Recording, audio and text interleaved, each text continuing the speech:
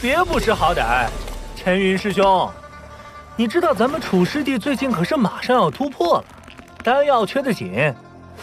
作为外门大师兄，你难道不该像以前一样关照下咱们的天才师弟吗？要抢就来，别在这恶心人！废物还挺倔，给他点教训！可恶，竟敢打我！给我狠狠的揍！还不松手！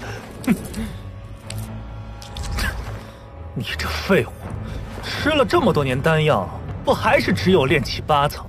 就是，要有点废物的自觉啊！宗门把丹药喂给你，还不如喂猪呢。怎么回事？这点事情这么慢？见过师弟。这家伙不识好歹，我们正教训他呢。云师兄，你又不是第一次借我丹药了，这次怎么骨头这么硬啊？楚师弟，你还不知道吧？这家伙再过2个月还不突破筑基，就要被逐出山门了。这几个丹药可是被他当成救命稻草了。师兄啊，2年前我刚来，你是炼气8层，现在我都快筑基了，你还是8层，怎么一点长进都没有？就是，你这些年在宗门是吃屎吗？呸！狼和狗这种畜生才吃屎！你什么意思？楚浩然，你这狼心狗肺的畜生，不明白什么意思？骂咱们师弟，你找面？难道不是吗？楚浩然，当年你刚进外门，实力低微，云师兄，我对你可没少关照，甚至把进入灵塔的修行机会都让给你。如今你却拉帮结派，欺压同门，夺我丹药，你不是畜生是什么？还有你们真以为现在替他为虎作伥，等他进入内门后，就会带你们吃香喝辣了？我呸！这种人只会毫不犹豫地抛开你们。诸位别听这个废物胡言乱语，等我进了内门，定不会亏待大家。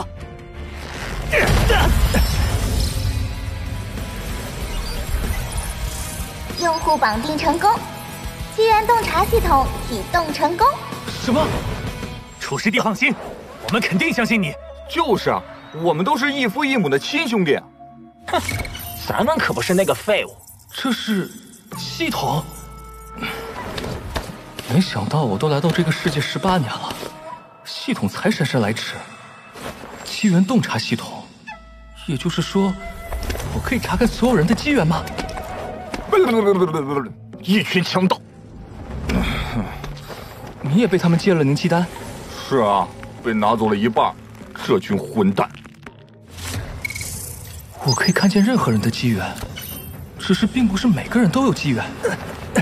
看，云师兄好像还被揍了一顿。唉，得亏我没反抗，至少没挨揍。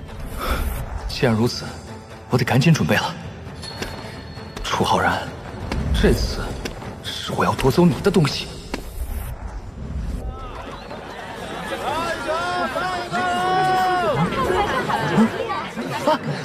应该是这里。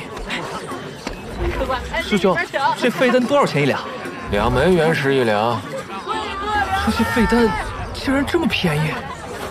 要知道，一般的丹药2枚灵石都未必能买到1枚。这位师弟，别看都是废丹，但用处大着呢。可以拿去给灵兽当饲料，或者给灵草当肥料，那都是顶好的。这些丹药确定都是废丹吗？正经的好丹药，我还能这么便宜在这卖？这都是炼药堂里报废的。我后院正好有片灵草，老板，与其你在这儿浪费时间，不如1灵石1两，我全要了。我身上原石不多，这些年的积攒大多都被楚浩然抢去了，也就刚够买这些废丹的。行，这批废丹也确实不咋好卖，便宜你了。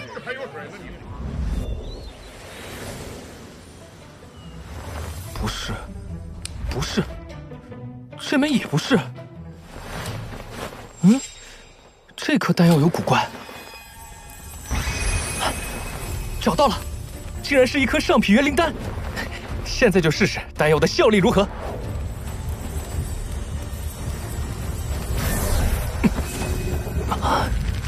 我感受到了，丹药在改善我的肉体资质，拓宽我的经脉。不愧是上品月灵丹，这可是宗门长老才配拥有的丹药。这下也许会突破炼气8层了。啊！正好现在测试一下我的修为。我这是已经达到了炼气9层了，而且似乎离筑基也只剩下1步之遥。苦修数年，不如一颗元灵丹。修仙之路，像我这种资质平平之辈，果然拼的还是资源啊！突破筑基对如今的我来说，不再遥不可及。接下来去藏书阁挑选一部功法，增加战力。仅仅是留在外门还远远不够，只有进入内门，才能获得更多。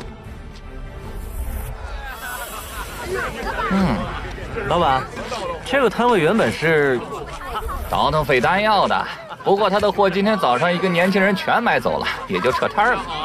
请问你知道是谁买走的吗？这谁还记得？好像是地玄宗的一位外门弟子。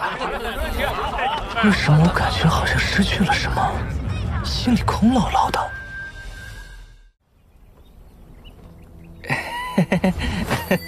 老夫记得你停在炼气8层很久了，如今却离筑基只差了临门一脚，看来最近你有所机缘呐。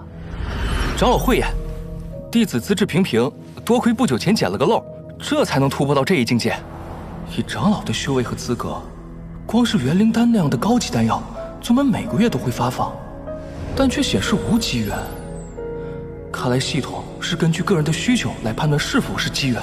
机缘也是实力的一部分，进去吧，规矩你都知道的。哇，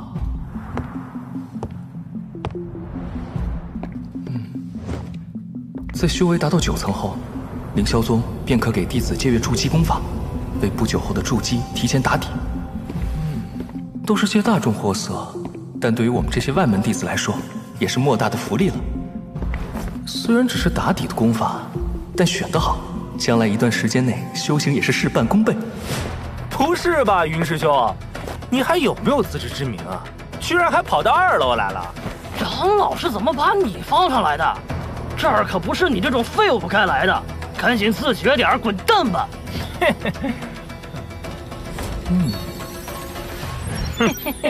都是无机缘，这群家伙还真是垃圾，一点用都没有。喂，云的废物师兄，怎么不说话了？要不要兄弟几个送你下去啊？不想挨揍就快滚！碍眼的东西，都给我闭嘴！外门的垃圾也敢在这里叫嚷，敢打扰我修行，回头我把你们舌头给割了！是内门弟子。走了，算这家伙运气好。惹不起！你还在这看什么？外门废物！真不知道宗门养你们这群垃圾有什么用！哼，还不快滚！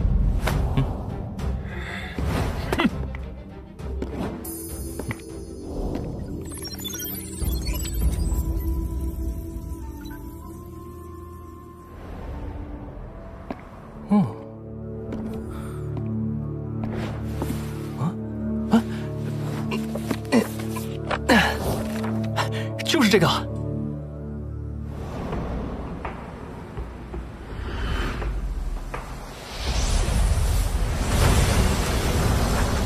终于成功筑基了，不愧是宗门长老改良过的功法，效果比那些大路货好的不是一星半点儿。如果没有这部功法，我还不知道何时才能筑基。该去领取内门弟子的令牌了。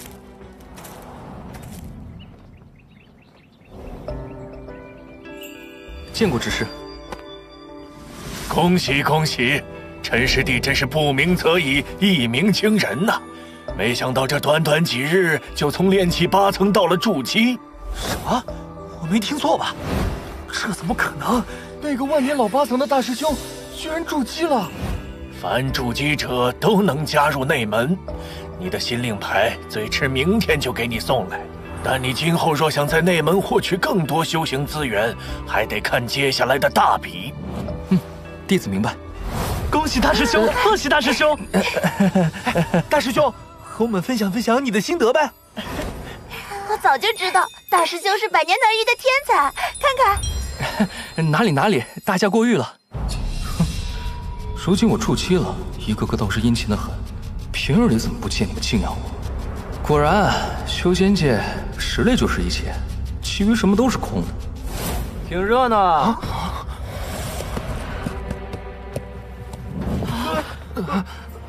陈云，没想到啊，陈师兄，你居然能筑基，就凭你的资质，没有大量的丹药，简直不可思议。你是不是用了什么见不得人的下作手段？陈云这家伙多么废，大家都知道。我看是，除了干见不得人的事儿，谁还能看上他呀？就是。宗门任务，而且时间就在明天。这么说，楚浩然已经接下这个任务了。得想办法让他留在宗门，这样我才能去夺取他的那份机缘。怎么，不说话？不会是被我说中了吧？楚浩然，你这狼心狗肺的畜生，竟然敢侮辱我！哼，有本事明天正午我们去演武台决一胜负，你敢吗？哎，楚浩然筑基了吗？没听说，好像没有，他还在打磨起身。好呀，我早看那楚浩然不爽了，大师兄终于能替我们报一回仇了。那你是想多了，楚浩然资质很强，炼气9层就击败过筑基期的对手。哼，好啊，既然如此，我们明日就一决胜负。我要让你知道，你这种废物就算筑基了，在我面前依旧还是废物，并且永远都是。上钩了，明天准时赴约，谁不敢应战，谁就是窝囊废。走了。哼，自取其辱。这么有自信打败我，看来即使还没筑基，他也有什么杀手锏和底牌。可惜，傻子才和你打。你的机缘是我的了。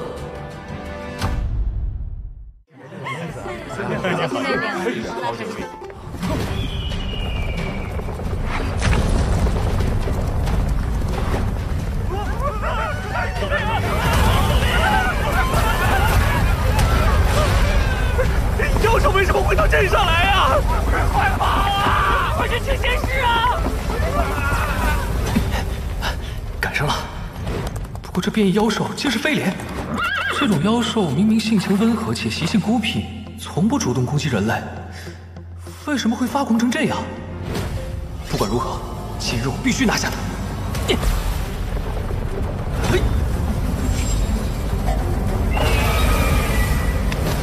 不好！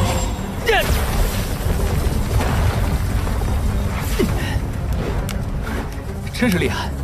如果是没筑基时的我，可能一个照面已经没了。不过现在，我只能说抱歉了。看招！呀！这是怎么了？这都过了1个时辰，那陈师兄人呢？不清楚，反正没来。这是发生什么事儿了？来了，我们回来了。怎么样，找到那个废物了吗？没有，陈云不在他的住处那儿。是啊，咱们整个宗门都找过了，也没看见他人啊。可恶，他竟敢耍我！老大威武！那家伙一定是害怕和你决斗，逃跑了。不是他提出要决斗的吗？这也太怂了吧！真替他丢脸。唉，还希望他教训楚浩然那家伙一顿呢。果然，哪怕筑基了，他还是那个窝囊废大师兄。哼，好险！如果不是我已经筑基了，加上那门武招功对我的增益极大，恐怕今天我已经交代在这儿了。如果不是我拿下这头已经发狂的飞廉，就是楚浩然了。让我看看吧，风属性的变异妖丹。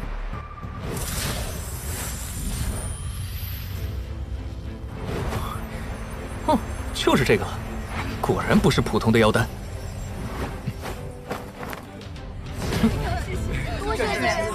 多谢先生，多谢上仙救命之恩。我们紫山镇必定铭记。上仙，不知这妖兽的尸体。尽管已经尽可能小心了，但没想到我和这变异妖兽的战斗，还是造成了如此大的破坏。你们拿去卖了吧，获得的钱好好补偿那些为此遭灾的人。上仙仁慈，多谢仙人，多谢仙人。是时候该回去了。一头丧失理智的妖兽都让我难以应对，如果来的是原本的楚浩然，那家伙肯定不会陷我这么费劲。不和他决斗，果然是个正确的决定。回宗门，把这份机缘换成实打实的收获。看，那不是大师兄吗？他居然还有脸回来，他这是去干什么了？站住！陈云，你竟然还有胆子回宗门？瞧楚师弟这话说的，我不回宗门还能去哪儿？昨日你我约好比武决斗，为何你没来？你这缩头乌龟！还是你自己提出的决斗，结果又溜了。陈师兄，你还要点吗？堂堂筑基，却连练气都不敢打，真是窝囊废！整个外门都没你这么废物的家伙。放以前的我可受不了这种侮辱，估计早就忍不住了。但现在，只要展现出实力，所有人都会舔着脸讨好，而反之亦然。一切他人的评价全都是虚的，只有实力才是王道。我根本无需在意他人的看法。说完了吗？说完就请让开，别在这里挡路。陈云，耍了我还想这么一走了之？那你想怎么样？简单，想要我放过你可以啊。你从我胯下钻过去，然后自己大喊3声“我是个窝囊废、废物、垃圾”，如何？高，这招高啊，楚师弟。陈师兄，还愣着干什么？还不快钻！反正你也没什么面子可言了，也不差这一步了。哎，你说陈师兄会干吗？不可能吧？真这么干了，岂不是在宗门里一辈子抬不起头来？这还真说不准呢。这下有好戏看喽！那个，我要大喊3声什么？我是个窝囊废、废物、垃圾！没想到你这么有自知之明啊！陈云，你还敢耍我？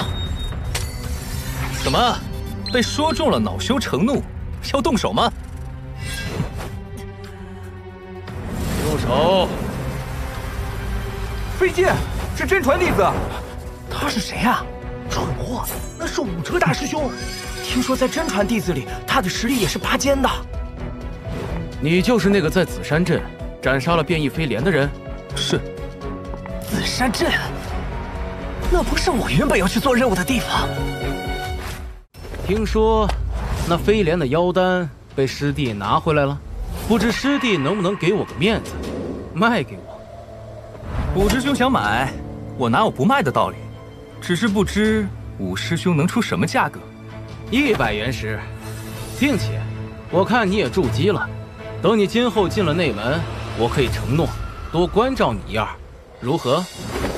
真传弟子的关照，这以后还不在宗门横着走？好羡慕，我也想被武师兄关照啊！这陈云运气真好。是啊。这武哲仗着自己的身份，100元石就想白嫖我的妖丹，怎么，陈师弟嫌低了？300元石，外加一份真传弟子才能享有的丹药，怎么样？抱歉，武师兄，这个价格还是比我预期的低了点儿。什么？500元石，3份丹药，陈师弟，一颗妖丹而已，做人可别太贪。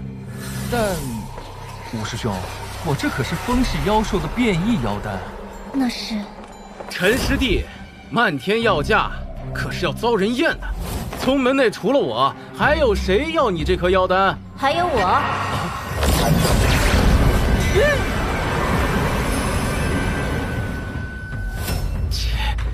又是真传弟子，他你都不认识？这是林师与林师姐。这位恐怕才是触发真正机缘的对象。武哲这种小人，仗着自己师兄的身份，拿点丹药就想糊弄人。陈师弟，实不相瞒，你那枚风属性的变异妖丹我很需要，1000元时10份高级丹药，如何？龌龊啊！随口一报价就翻了1倍不止。巧了，林师妹，这妖丹我也势在必得。我出1500元时15份丹药，小子怎么样？成不成交？好，2000元时20份丹药。抬价好啊，300030份。真传弟子都这么好的吗？就1颗妖丹，至于吗？天降横财呀！我的天，这陈师兄什么狗屎啊！就是啊，如果不是这家伙要决斗，我才是敢到紫山镇干掉飞廉的人。这个无耻小贼，那血原本都是我的。既然五师兄非要为难我，好啊，我们今天就看看谁能拿下这颗妖丹。我出5000元时50份丹药，外加1件法器。法器？疯了！至于吗？那又不是什么仙丹。不过可惜，越是想要，我就越不能让你拿到。6060份法器我也有，小子，白白让你捡这么大一个便宜，我劝你见好就收。另外，告诉你，无论他接下来出多少价，我都能比他高。既然五师兄都这么说了，那好吧。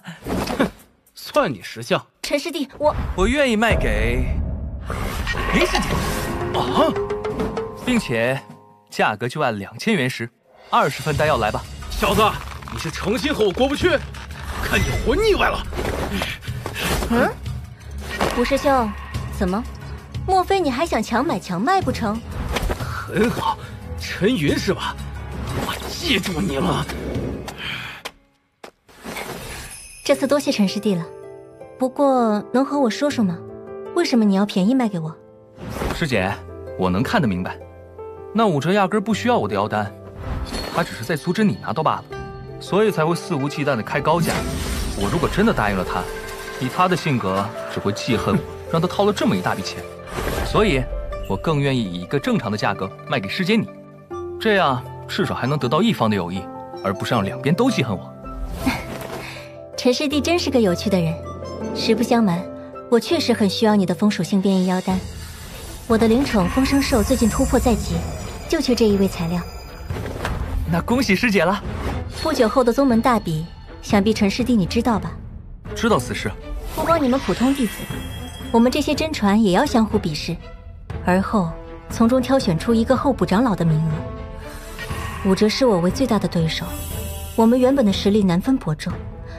但若是我的风生兽突破了境界，原来如此，看来我还是要价低了呀。师姐，我能反悔吗？哼，很可惜，我很小气的，所以不可以哦。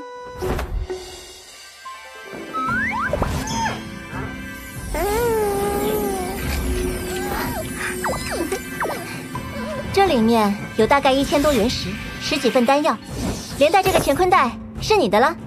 谢师姐。接着。林师姐，你这是？这柄飞剑对我来说有些用不到了，所以就便宜你了。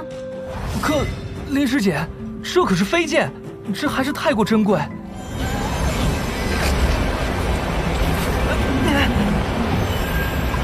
那就当是我借你的。近期机缘，风生兽完美进阶，在不久后的宗门大比上战胜了所有其他真传弟子。被掌门选为接班人。祝师姐武运昌隆。你也是有趣的小师弟。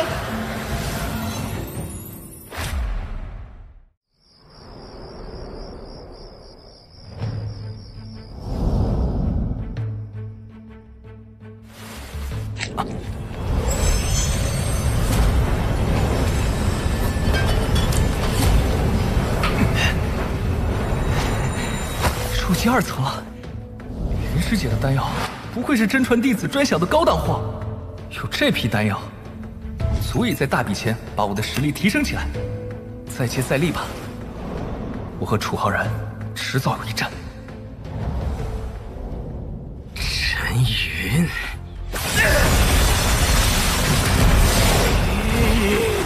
楚师兄，那陈云虽说……你给我提那个名字，都给我滚！混蛋！楚师兄怎么生这么大气啊？少说2句，快跑吧！可恶的陈云，那些本该都是我的，竟敢算计我！斩魂剑，以外门弟子的眼光来看，你倒是学得不错。师兄，但这门剑技似乎不是你一个外门能学到的吧？你放心，我对你是怎么学会斩魂剑的不感兴趣。重要的是，你和那个陈云有仇。有，师兄要我对付他。对，为了阻止林诗雨的风声兽进阶，我很早就收购了市面上所有的变异药丹，还是落过了那小子。敢得罪我，他必须付出代价。不用武师兄说，我也会让那个废物好看的。那家伙如今从林诗雨那儿拿了那么大的好处，已经筑基，而你……我之所以不选择现在突破，就是为了尽可能完美的筑基。只要我筑基成功，陈云依旧会像过去一样被我踩在脚下。林诗雨肯定会叮嘱我不方便出手，此事就交给你了。喏，这里的丹药你拿去用。不久后的大比必须给那个陈云一个教训，最轻也要弄残他。武师兄放心。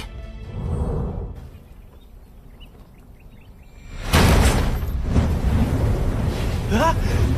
恭喜楚师弟筑基，这下楚师弟一定能给那个陈云点颜色看看。这些不学无术的废物，姑且现在还有点用。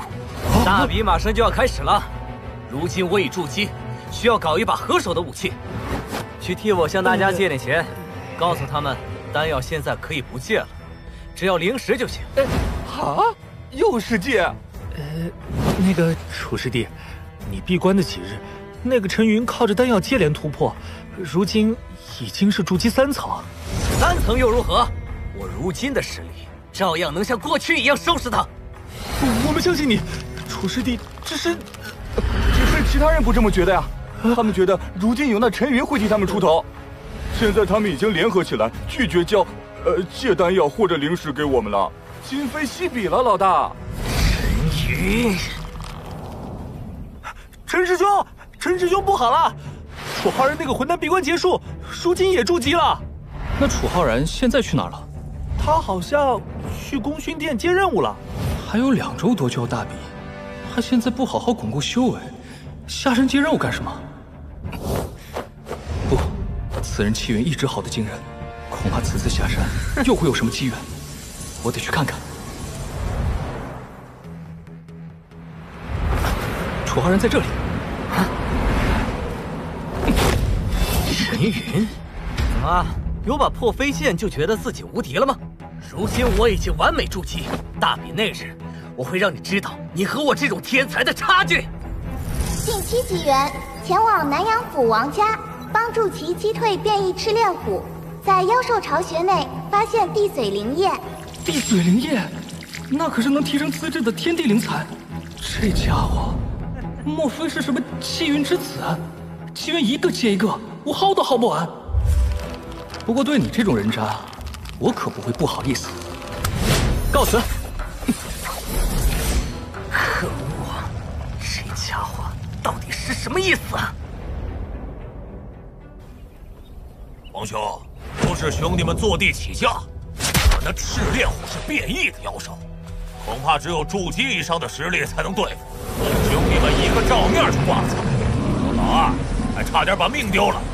哼，我们哥几个帮衬了你王家，也不是1、2年了，但这次，是真的不好对付啊。我不求各位干掉那赤练虎，只要坚守宅邸就行了。王兄，我知道你派人去了凌霄宗挂委托，你是不是觉得有凌霄宗的人来，就能一劳永逸地解决那头畜生了？王兄的如意算盘恐怕打错了。凌霄宗最近正忙着宗门大比，有实力的宗门弟子根本不会来接你的委托。这，也许会来一位。哼，既然王兄觉得凌霄宗能救，那哥几个就不奉陪了。看你手下那几个家丁能不能挡得住那头畜生。哥几个，走！胡老弟息怒啊！念在我们这么多年的交情上，求胡老弟再多留几日，我可以加钱。钱再多，也得拿命去想。我们可不想命丧虎口，除非什么？王兄，明言如今也到了待嫁的年龄了吧？你。若王兄将明言许配于我，我和几个弟兄自然愿意拼死守护王家。毕竟那时候您可就是我胡凡的岳父了，不是？这不啊，不愿意？哼！那王兄你就等着看你拼尽半生建立起来的王家，最后会是个什么样的下场？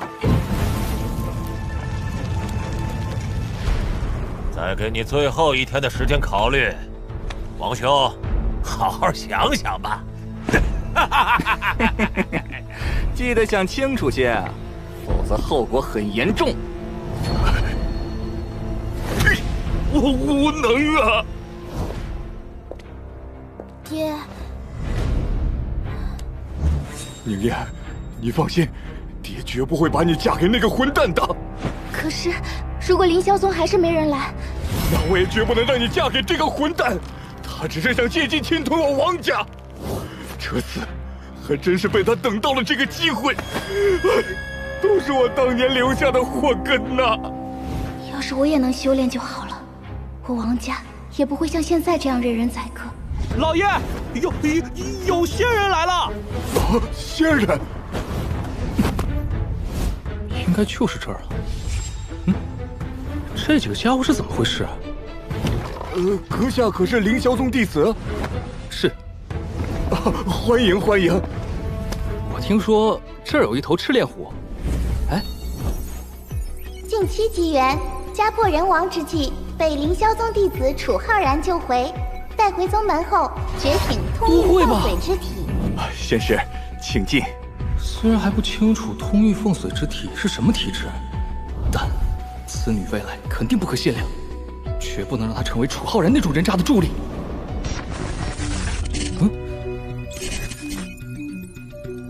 机缘改变了，是因为我吗？这家伙怎么一直盯着我女儿看个不停？不会刚赶走恶狼，又来了猛虎吧？抱歉，王家主，是我唐突了，只是看见您女儿天资过人，却毫无修为，不免有些惊讶。天资过人？可各大仙门来招徒时，我女儿检测是毫无天赋啊。有些特殊的体质，用一般的检测手段确实难以发现。不过此事不急，我此番前来是为解决赤练虎的事情，还请和我详细说说吧。还请阁下进屋说话。快，仙师远道而来，快去准备茶水。大哥，这下怎么办？到嘴的鸭子都要被人抢了，不能这么算了。可此人竟然有飞剑，修为更是到了筑基，我们毫无胜算啊！那也不能让这家伙坏了我们的事。一会儿，你们看我脸色行事。王兄，如今有凌霄宗弟子来，事情就好办了。不过赤练虎一事，我们哥几个最了解，不妨让我们和这位阁下一起。胡老弟，你们几人不是不打算管这事儿了吗？怎么现在又改主意了？该死的老狗！要不是这小子来搅局，你敢和我这么说话？这几位是？我们哥几个是散修，王家家主此前一直雇佣我们帮忙保家护院。那赤练虎此前就是你们在对付？正是。那好，你们和我详细说说吧。原来如此，也就是说，这头赤练虎是来寻仇的。是的，当年我就是靠那张完整的虎皮起的家，只是没想到无意间放走了一只幼虎，多年后会成为如此灾祸。那老虎应该是喝了地髓灵液才成了妖兽，但愿还给我剩一些。说起来，近几年妖兽出现越来越频繁，变异的妖兽开始屡见不鲜。罢了，现在的我想这些也没用。情况我也了解，兵贵神速，我现在就去解决那头赤练虎，还请王家主派人引路。现在就出发？上仙是不是太着急了？您远道而来，不如好好歇息一晚再出发也不迟啊。我也能尽一下地主之谊。楚浩然那个家伙，这会儿应该正在赶来的路上，必须在他到来前把事情都解决了。事不宜迟，降妖除魔乃我修士天职，早一日解决，王家主你也能早一日安心。不愧是仙门弟子呀，在下感激不尽。现在这里祝上仙武运昌隆了。阁下，我们此前已经大致摸清了那畜生的老巢位置，不妨让我等为您带路。也好。这上仙请留步。上仙，你有所不知，这几个散修图谋不轨啊！他们几个是当地小有名气的民间修行者。我王家发家后，他们就找上了门来找我合作。头几年倒还好，拿钱办事，替我王家解决了不少土匪强盗。但这2年，他们的胃口越来越大，甚至还盯上了我的女儿，想要强娶，彻底侵吞我王家家产。这次要不是您来了，此事为何不上报龙阙卫？前天王朝境内，他们专管这些修仙者。不闹出大案子，龙阙卫是不会管这种小事的。这群人也正是吃准了这一点。总之，上仙你一定要多加小心呐，就怕这几人贼心不死。我明白了，多谢王家主的提醒了。追，别让他逃了！啊，仙门弟子真是豪气啊！俺也想有柄飞剑。这家伙不愧是筑基，这赤练虎都被他追得到处嗷嗷跑。急什么？一会儿那柄飞剑就是咱们的，而且这家伙肯定是内门弟子，说不定还是个真传，百宝囊里肯定富得流油。都给我机灵点，这可是一锤子买卖。要是让这家伙逃了，咱们就只能远走高飞了。啊，进洞了，还追不追？陈兄弟，这就是那赤练虎的老巢了，只不过这里面曲径通幽，错综复杂，那畜生在里头如鱼得水，兄弟们的实力实在是不敢进去啊。不如我们哥儿几个就守在这里，替你看着那畜生，不让他逃脱。也好。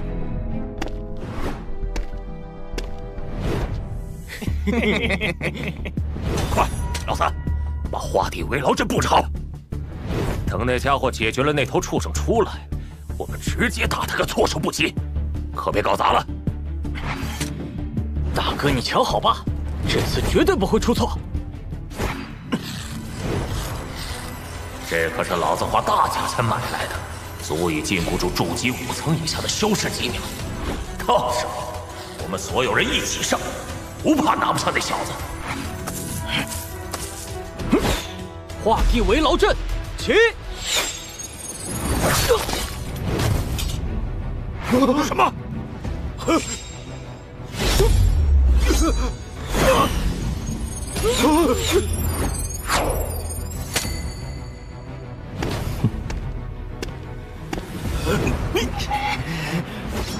别这么惊讶啊！暗算他人的人也要做好被暗算的觉悟才对嘛。你一个宗门弟子，竟敢光天化日之下动手行凶！少在那里恶心人了！你们不是已经准备好对我下手了吗？我不过是先发制人罢了。不服，你们可以去告龙阙卫啊！兄弟们，这次想活命就和我拼了！这家伙根本没打算放过我们！剁掉他！拼了！和他拼了！人为财死，鸟为食亡，修行之人自诩超脱，实际上也没什么两样。这是你逼我的！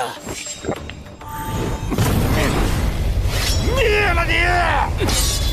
这一击的修为几乎媲美筑基，妙啊！怪不得敢和我动手。但可惜，假的就是假的，刀戟不精，灵气不稳，空有蛮力，而每一记招式像样的，就凭这还想谋害我？做你的美梦！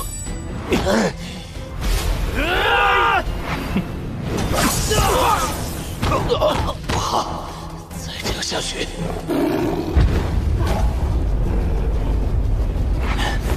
来的真不是时候，应该是血腥和大斗把他引出来了。好机会！宗门的狗杂种，你给我记住今天！想逃？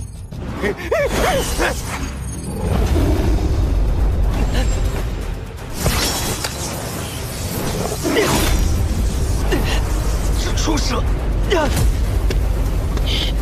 姓王的都是你，害了我兄弟，给我等着！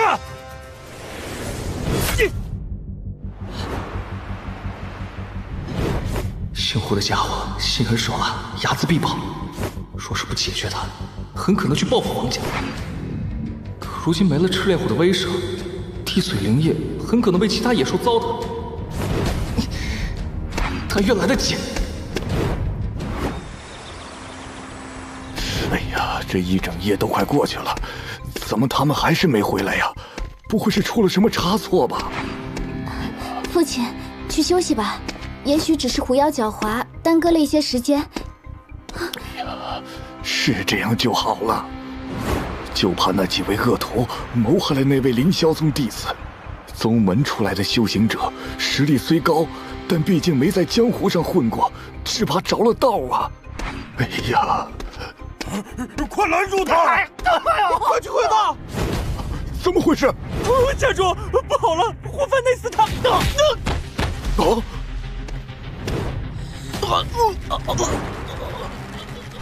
胡凡，你要干什么？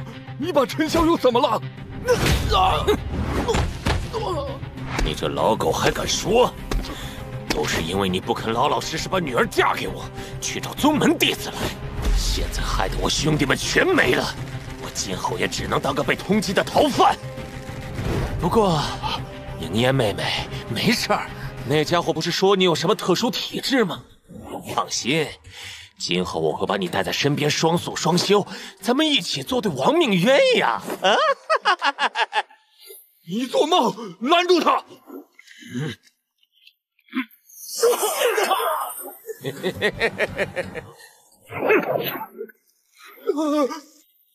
普通人也想对修行者动手，谁给你的胆量？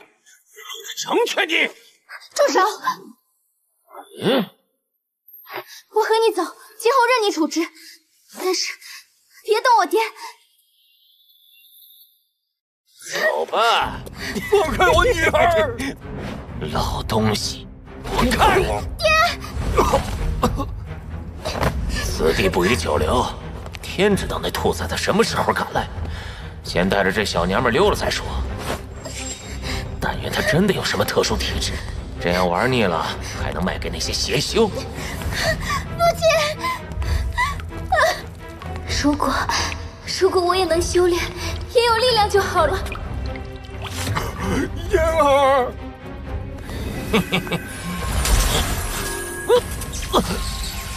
这是你们留给我的画地为牢阵，怎么忘了？饶我一命，让我做什么都行。下辈子当个好人吧。哦，在洞穴里寻找地髓灵液，花了我太多时间，还好赶上了。陈逍遥，多亏了你啊！此恩此情，王某我……这事是我疏忽了，王兄还请不要怪罪。陈逍遥说的这是什么话呀？你这次可是……来，把丹药吃了。陈公子，你先前说我有特殊的天赋，我想成为一个像你一样的修行者。宁烟，你放心，以你的潜质，绝对能成为强大的修行者。啊，对了，王兄，我还有一事相求。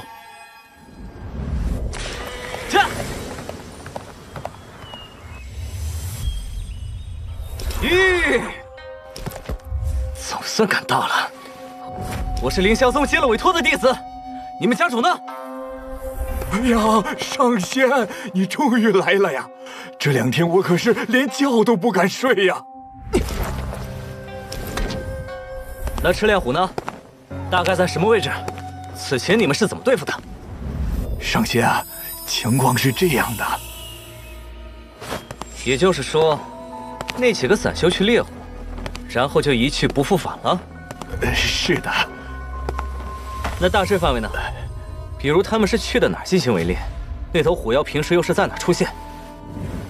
这个我实在是不知啊，只知道在山里。山里？你要我把这附近的所有山都搜一遍吗？可是我实在是不知啊。给我一份这附近山的地图。好，我这就去准备，还请上仙稍作休息。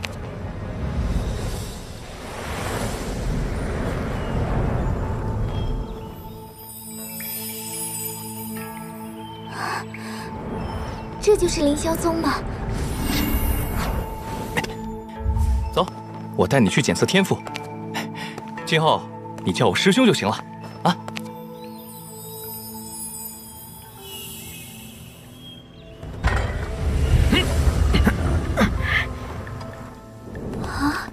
请问前辈，这测试天资的启灵阵，今日为何要拆走？你不知道吗？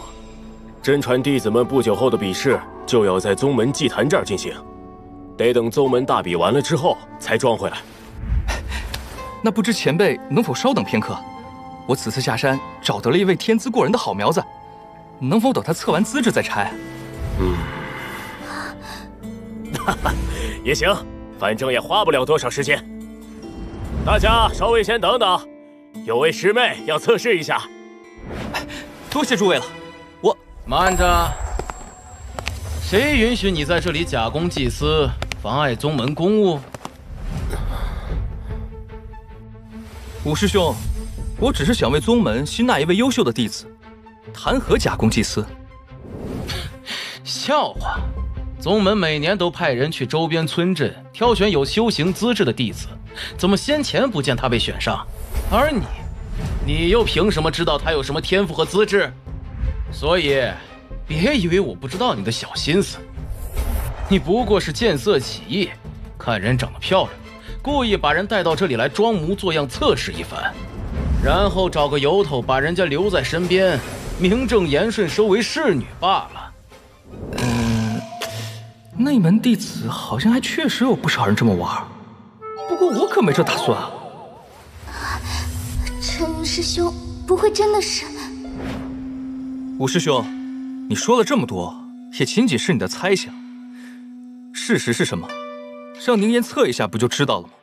不识好歹，立刻给我滚蛋！不然我以妨碍宗门公务的名义……何必这么大火气？武哲，宗门公务有急有缓，布置比试场地又不是什么急事，不妨让这位小师妹试试，也不差这么一会儿，不是吗？多谢大师姐通情达理。好漂亮的人，简直就像是仙女一样。林诗雨，这难道仅仅是事情急缓吗？这小子假公济私，这种行为难道不该制止？你可不能因为和他熟就包庇他，否则人人都像他一样，宗门还了得？武哲，少在这里扣帽子，是不是假公济私？让这孩子测一下不就知道了。如果他是个好苗子，你现在百般阻挠才是假公济私。人人都像你一样，宗门还了得？瞧这俩人又杠上了。几日不见，林师姐和这武哲之间的矛盾和敌意，竟然都几乎不加掩饰了。看来这长老候补位的争夺，果然激烈啊！哼，既然林师妹都这么说了，那就给她测试。我倒要看看，等测完，你还有什么话可说。不要紧张，一会儿你站在阵中间，放轻松就行。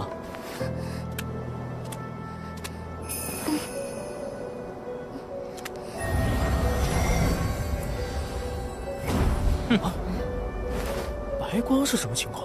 那岂不是说明修炼资质极差？岂止是差，完全就是没有资质。看来林师姐这次还真是看错人了。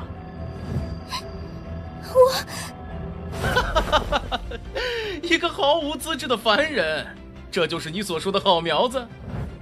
看看，我早就说这小子是在假公济私，浪费了大家这么多的时间。林诗雨，这次你还有什么可说？陈师弟，这是……没想到宗门的检测法阵也无法测出王凝烟的特殊体质，这下只有一个办法了。林师姐，我希望能启用太玄五行阵来为他进行检测。太玄五行阵，你小子真敢想！那法阵消耗巨大，每年只启动一次，你要宗门为他一个人开启？这场闹剧你还没闹够吗？这就是一个炼气都无法开启的废物，你还想因为你的面子而死撑到什么时候？没兴趣和你说话。你，林师姐，还请给我一个证明的机会，我愿意承担任何后果。凝烟他绝不是什么废物，而是真正的天才。这家伙是认真的吗？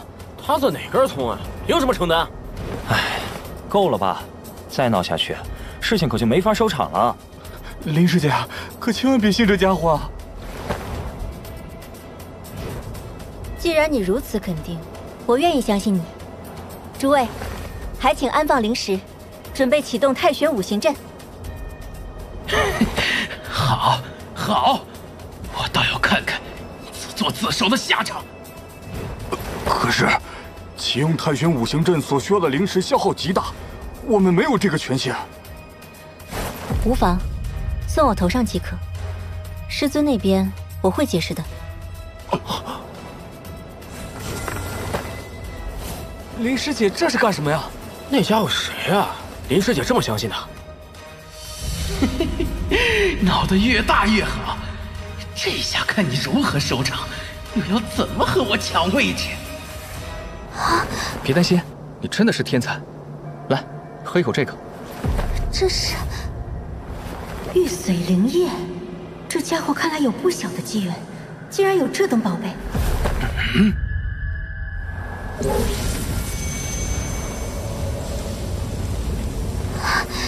感觉喝下那水之后身体好热。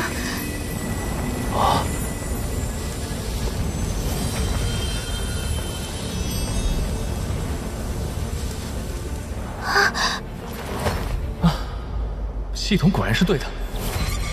天级资质，这怎么可能？天级？那不是最高级的资质吗？好像武哲也才只有地级。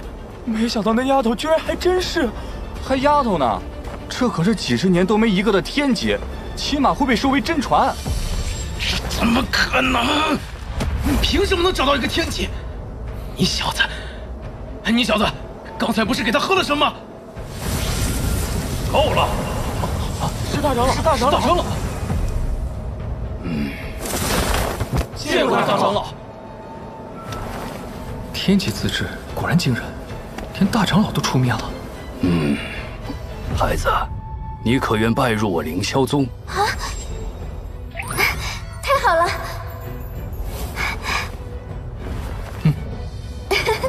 我愿意。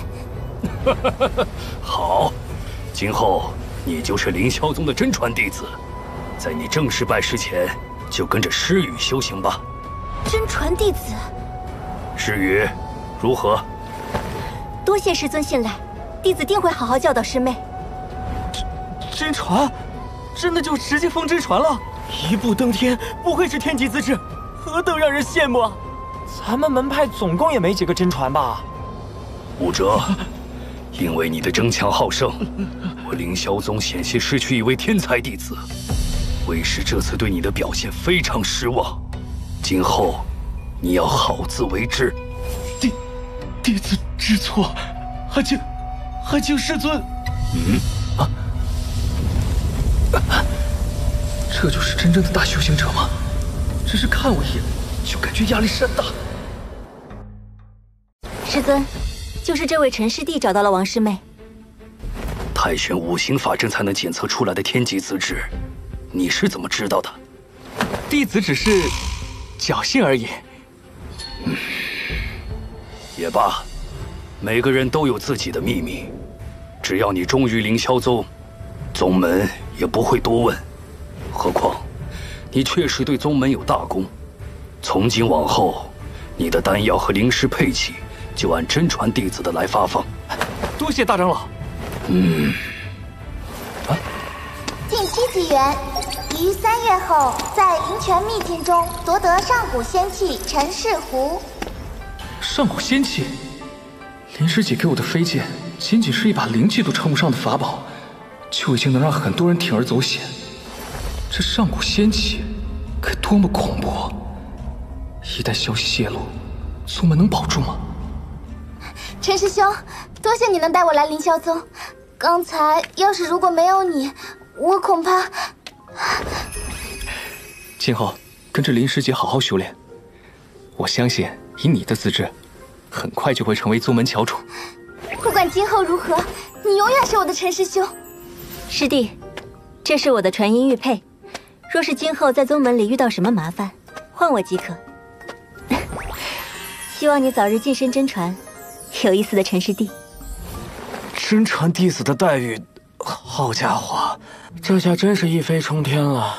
我咋就找不到天级资质的师弟师妹呢？你们懂个屁！这小子最大的好处是2个真传都欠了他人情，还是大人情。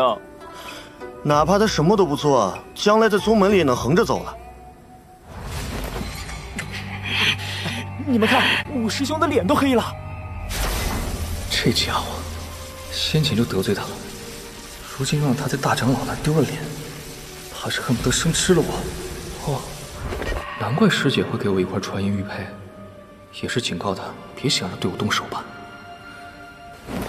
不过只要在宗门里，这家伙也不敢轻举妄动。大比就要开始了，得抓紧时间消化掉那份地髓灵液，提升我的实力和天赋。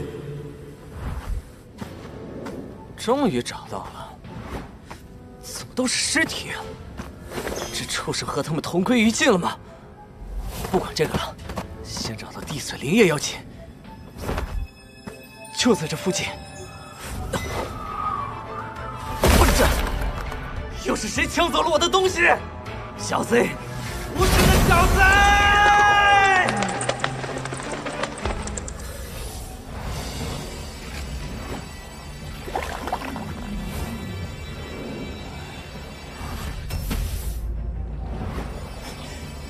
地髓灵液的效果远比我想的还厉害，我能明显感觉到，我的修为虽然没有增长太多，却比此前浑厚扎实了足足1倍。楚浩然，如今任你有再多的底牌，也休想翻盘。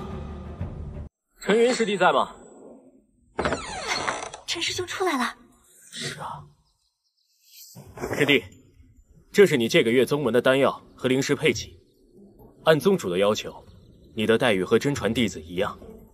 另外，陈师弟你也是内门弟子了，虽说没法像真传弟子一样一人独享一座山峰，但内门弟子所在的主峰，其灵气还有聚灵法阵，也远比外门这儿要好。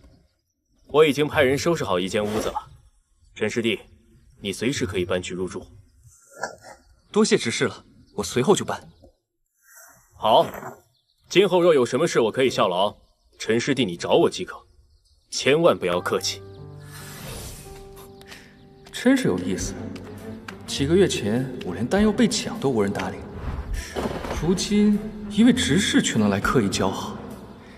哎，修行界还真是现实的不行。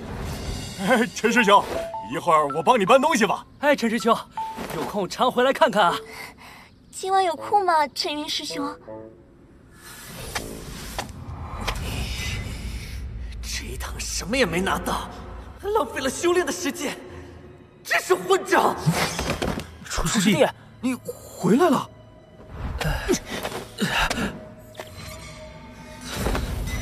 我不在的这几天里，宗门没什么事吧？那个废物又在干什么？云师兄他现在……哟，这不是狼心狗肺的楚师弟吗？怎么，去外面刨食回来了？陈云，你这个废物东西！别以为修为高了我就治不了你！大比那天，给我等着！看来是没刨着吃的，不然也不会见人就咬了。倒是我最近心血来潮下山了一趟，收获颇丰。怎么？先是灭了只变异的赤练虎，结果居然在他的巢穴里找到了地髓灵液。之后又在一户姓王的人家里发现了一个有着通玉凤髓之体的丫头。什么？于是我把她带到了宗门。大长老为了奖励我，为宗门找到如此优秀的天才，便给了我和真传弟子一样的待遇。怎么样，不错吧？王家、赤练虎、地髓灵液、通玉凤髓之体，你……他说的都是真的？是真的。是你抢了我的机缘！你这个小贼，那都是属于我的！喂，你说是你的就是你的，平日里抢别人东西抢疯了吧？要不要点脸啊？陈云师兄，别理这种人，简直就是个疯子。罢了，大家理解一下，疯狗就是疯狗，看见好东西就觉得是他的，正常。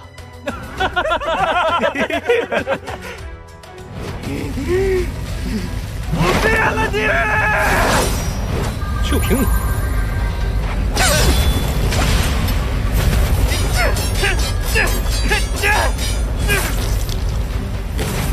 该我了！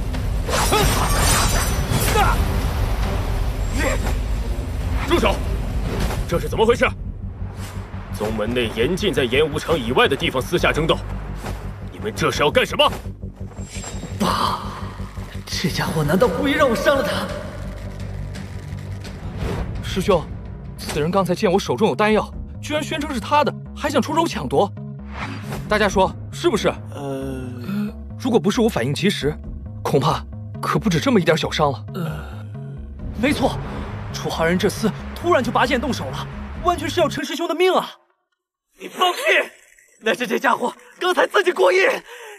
无耻之徒，你剑上可还留着伤害我的证据？铁证如山，你还想抵赖？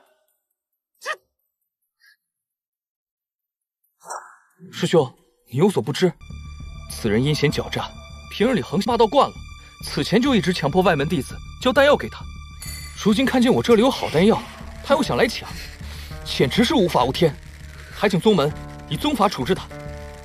陈师兄说的没错，之前他就一直抢大家东西，仗着自己修为高就强取豪夺，就是。他和他的几个狗腿子绝不能饶了他们，绝不能饶了他。外门虽然纪律松散，但居然还有此事。不是，这是立马事。刚才是这家伙故意设计陷害我。那也就是说，你此前确实抢夺其他人丹药了。我先抓起来。是。你在宗门内动手，还伤了其他人，就已经是犯了宗法。抢夺他人丹药的事，我也会好好调查。如果真有此事，我会向长老反映。陈云，你别以为这事就这么完了！你给我等着，给我等着！还有你们，我一个个都记住了。疯狗就是疯狗，现在还想着咬人。大家不要怕，只要你们团结，给他10个胆子，他也不敢报复你们。何况还有我在。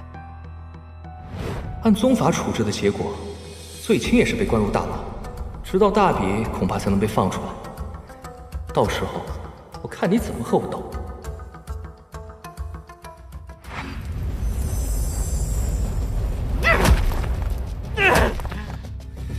陈云，这辈子也不会放过你！此仇不报，我誓不为人！闭嘴，安静点。宗门快大比了，还被关进来，真是不可理喻，浪费我的时间。嘿呦，这不是武哲师弟吗？怎么跑这儿来了？哦，我想和这位小兄弟说几句话，不知能否给我一点时间？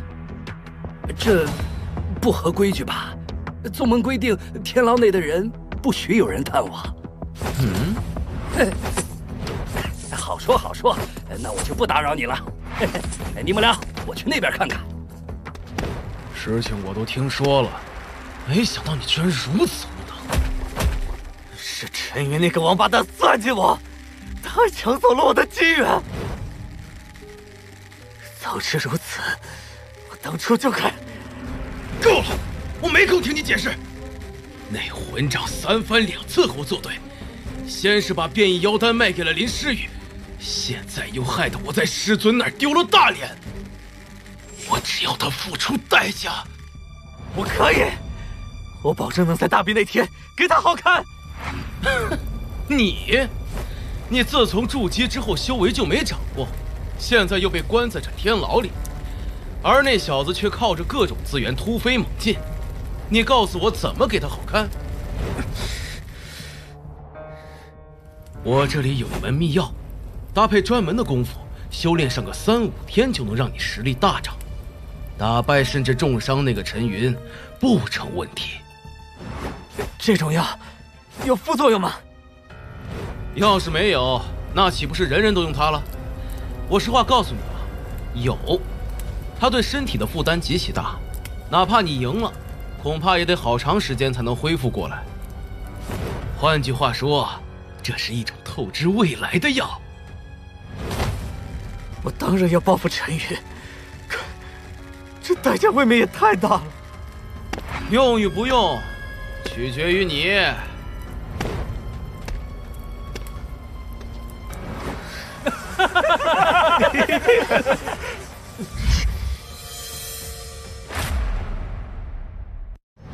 嚯，新院子不错啊，周围的灵气浓郁程度比外门高了不止一点儿，而且聚灵法阵的效果也更好。在这里修行，必然是事半功倍。你是要我跟着你吗？喂，慢点儿！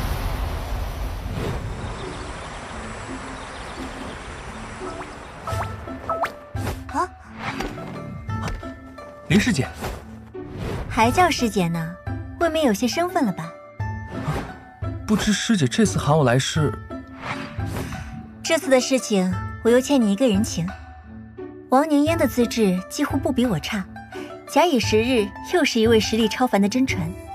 而师尊让他现在跟着我修行，也就是说，他将来会是我这一派的。而武哲那家伙，这次却在师尊面前丢了大分，这一加一减，你可懂背后的意义？也就是说，他对你已经不具备竞争力了。没错。而你觉得他会怎么报复让他陷入这个境地的你？啊，他总不可能在宗门里对我出手吧？理论上是的，但别忘了马上就要开始的大比，更别提今后的秘境。我打听到，他似乎去地牢那儿探望了楚浩然。这俩家伙凑到一起了，不太妙。楚浩然本来就底蕴十足，如果……既然武哲先犯规，那么我也不能置之不理，不是吗？毕竟你也算是我的人了。师姐。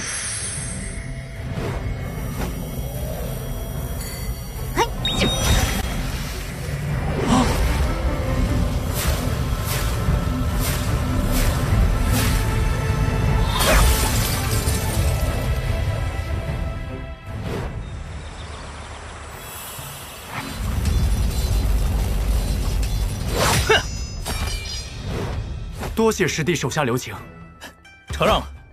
3号比武台，陈云胜。陈师弟，你现在已经打入了第5轮，修为也符合条件，已经获得下次随宗门前往秘境的资格，还要继续打吗？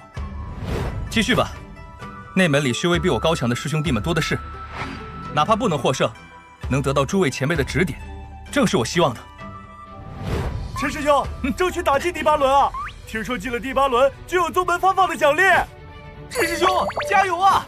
你可是我们外门这些年最大的希望。哇！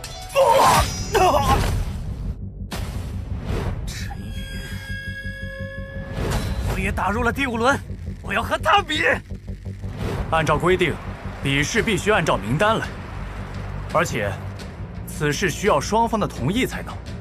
无妨，我同意和他打。正好我们之间也确实有一笔账要算。陈云，停！放垃圾话的过程就免了吧。对你这种人，我可不想浪费时间。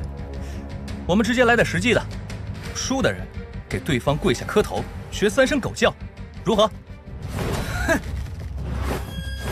这太狠了吧！这要是输了，谁还有脸面在宗门混下去啊？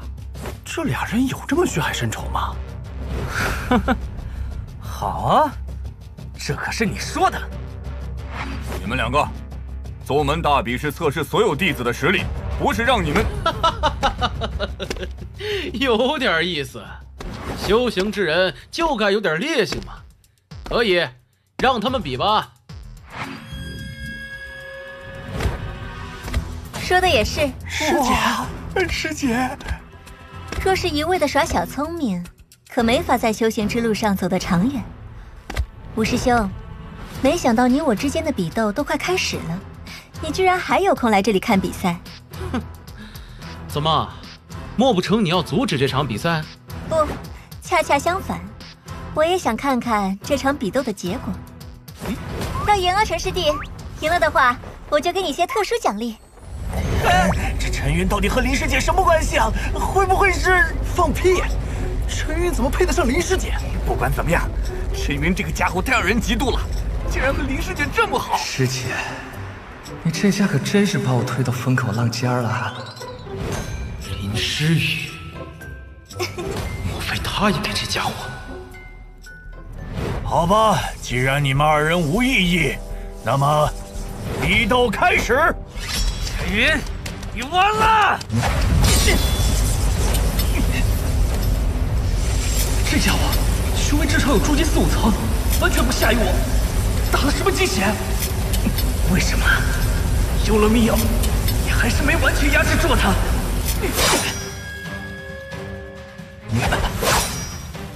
陈云，我今日必斩你！哼，磕了密钥的修为，再加上这小子不知从哪学来的斩魂剑，二者相加之下，那家伙完蛋了。住手！比试不可伤及性命。来不及了。啊！楚浩然怎么会这么强？陈师兄，躲开啊！跳下来吧，丢脸总好过丢命。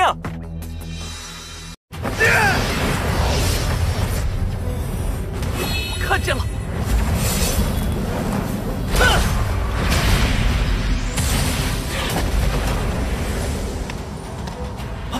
挡下了，居然一剑就！陈师兄是怎么做到的？刚刚那是什么？你凭什么挡下我的这一击？一瞬间就识破了无数剑刃里最核心的一击，并将之击破。这是凌霄剑法？这怎么可能？凌霄剑法只有真传和内门的精英弟子才能学，这家伙就算学了，凭什么一下子就到了小成的境界？林诗雨，你居然将自己的剑意传给了那小子！哼，好大的手笔，但这也意味着你的剑技会有所下跌。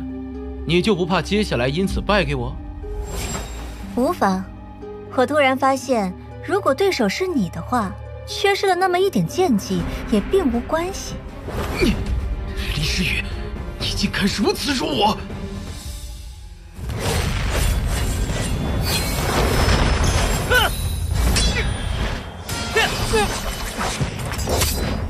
果然，刚才那招的负担极大，他的手已经不稳了。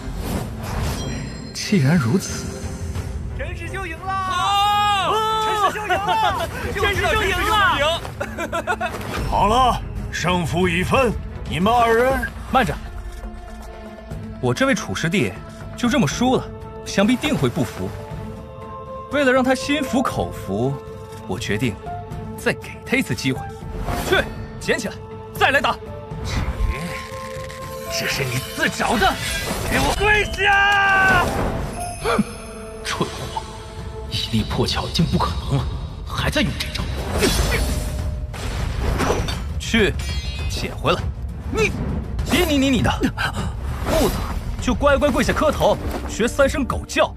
陈云，我今天豁出这条命，也要把你去捡回来，去捡回来，去捡回来，去捡回来。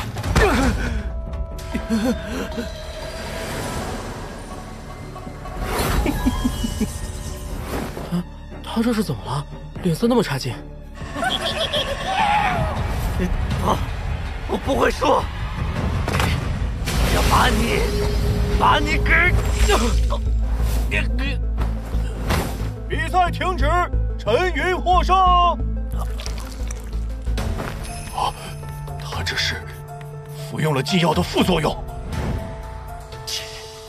真是个十足的废物，亏我冒着风险把迷药给他。哼，等着吧，陈云，还有林诗雨，这事儿没完。宗门大比终于算是结束了，我成功打入了第7轮。虽然没有拿到名次奖励，但也获得了下一次随宗门前往秘境的资格。楚浩然那家伙因为服用了禁药，最后导致全身灵脉碎裂，彻底成了一个无法再修炼的废人。听说不止一次试图自尽，如今已经被送下山自生自灭了。只可惜武哲那家伙又盯上了我。罢了，如今至少楚浩然终于不再是我的威胁了，就是可惜了他那逆天的好运。今后要是想找个像他一样可以反复薅的大肥羊，恐怕难喽。怎么，和我见面居然这么唉声叹气？难道陈师弟你不想见我？不，我只是在担心。师姐，你这次赢了武哲，那家伙可能会拿我出气啊。我来找你就是为了此事。武哲这人虽然天赋很高，但为人却心胸狭窄。2月后，你若打算随宗门前往灵泉秘境，最好和我待在一起。如今我也已经是候补长老，算在宗门内有一点小潜力。你先想办法把修为龙血，这个世界的龙都消失多少年了？怎么了？突然这么看着我？只是师姐太漂亮了，把我看呆了。哎呦，别油嘴滑舌，秘境之行可不比宗门内的比斗。你的修为如今在内门中也仅仅是中等而已。至于天赋，别怪我说话直，哪怕你服用了地髓灵液，也还远不能和王凝嫣师妹那样的天才相比。若你真打算随我去秘境，这2个月就必须勤奋修炼，不可沾沾自满。要知道，其他宗门的弟子可不会像武哲或那个楚浩然一样好对付。多谢师姐教诲。师姐对我不薄，她的机缘我也不好意思抢夺，但如果有其他宗门的人的话……陈云，内门弟子，筑基7层，在大比中进入第7轮。你确定要参加此次秘境之行吗？确定。上去吧，此行切记谨慎小心，也切记你是凌霄宗的一员。回去吧，再见，陈师兄，一路顺风。你也是，多拿点天材地宝回来啊！多保重，再见，陈师兄，活着回来啊！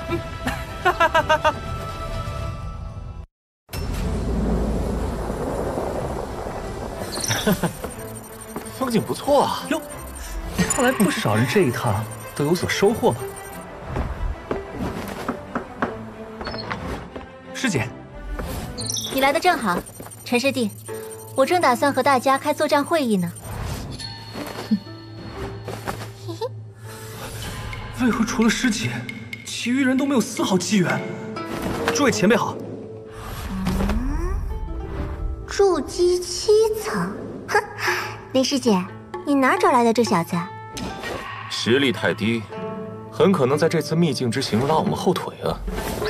你们啊，能被林师姐招来，这小子肯定有什么过人之处嘛。好了，给大家介绍一下，这位是内门弟子陈云，王凝烟小师妹就是她在山下找到的，而且她的运气一直很好，此行说不定也能给我们带来好运。你们也介绍一下自己吧。我先来，我萧芷荷，1个月前刚结丹，现在是金丹1层，主练的是灌红枪法，擅长强袭破阵。安小蕊，筑基9层。别看我修为不高，但整个宗门弟子里也没人比我更擅长破解和布置各类法阵。南辰，金丹2层，主练苍龙御日刀。昂云生，金丹1层。不过我更擅长炼丹和疗伤，不擅长战斗。几乎都是达到金丹的真传弟子啊，而且人员配置齐全，照理应该很难遇到危险才对，为什么会？陈云，筑基7层，擅长凌霄剑法。这几个月，我的全部精力都在提升修为上，不论是功法还是武技，都几乎没什么长进。唯一有所小成的凌霄剑法，还是师姐传给我的。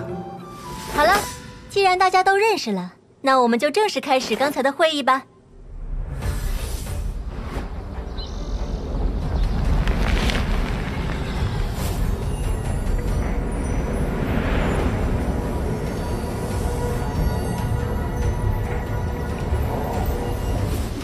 陈师弟是临时加入进来的，所以我再说一遍情况吧。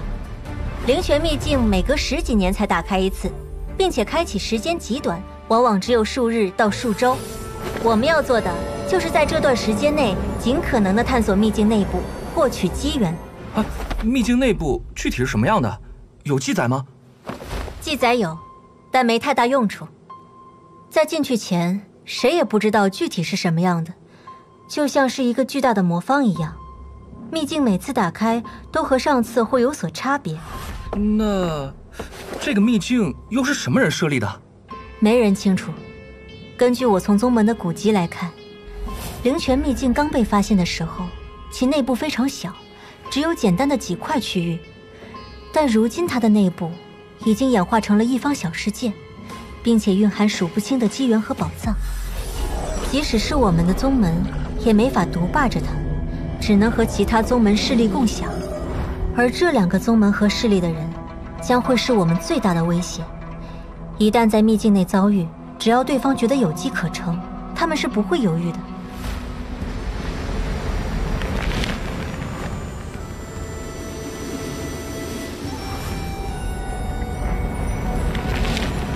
嚯，那就是归元宗和玄武学院。归元宗是实力和底蕴都不弱于凌霄宗的大宗门，门内弟子大多修炼归元功法，可将彼此元气连通，尤为擅长群战。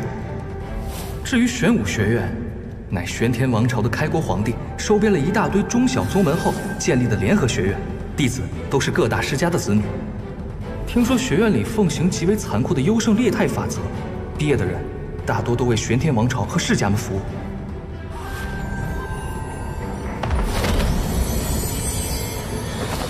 秘境开启了。哦，传送符没落下吧？放心吧，师姐，这可是保命的东西，怎么可能忘掉？我觉得以我们的实力，可用不着那玩意儿。这是宗门给每个弟子配发的传送符，可以在遇到生命危险时退出秘境，回到船上。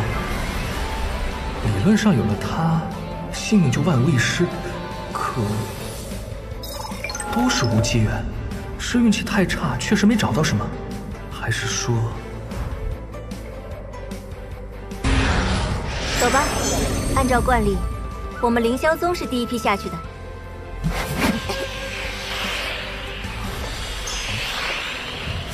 哼，小子，等着吧。大长老不随我们进去吗？拜托，灵泉秘境只能允许金丹中期的人进入，你忘了？林师姐金丹6层已经是极限了，长老那样的元婴期强者怎么可能进得去？进不去，怎么想都进不去。大长老这次来是来坐镇的，其他2家也应该各有一位元婴期的强者。否则里面的人争抢的再多，岂不是一出来就被截胡了？所以3家都达成默契，不管在秘境里怎么斗，出了秘境都保持和平。可是，明明系统显示他未来会进入秘境，难道之后发生了什么变故？那些人是一群没有门派的散修罢了。这不要紧吗？散修大多天赋极差，灵泉秘境又限制了修为等级，不会有那种扮猪吃老虎的家伙。也就是说，基本上都是给我们送菜的。话是这么说，但一会儿切记，不管遇到什么人，都要全力以赴，不可掉以轻心。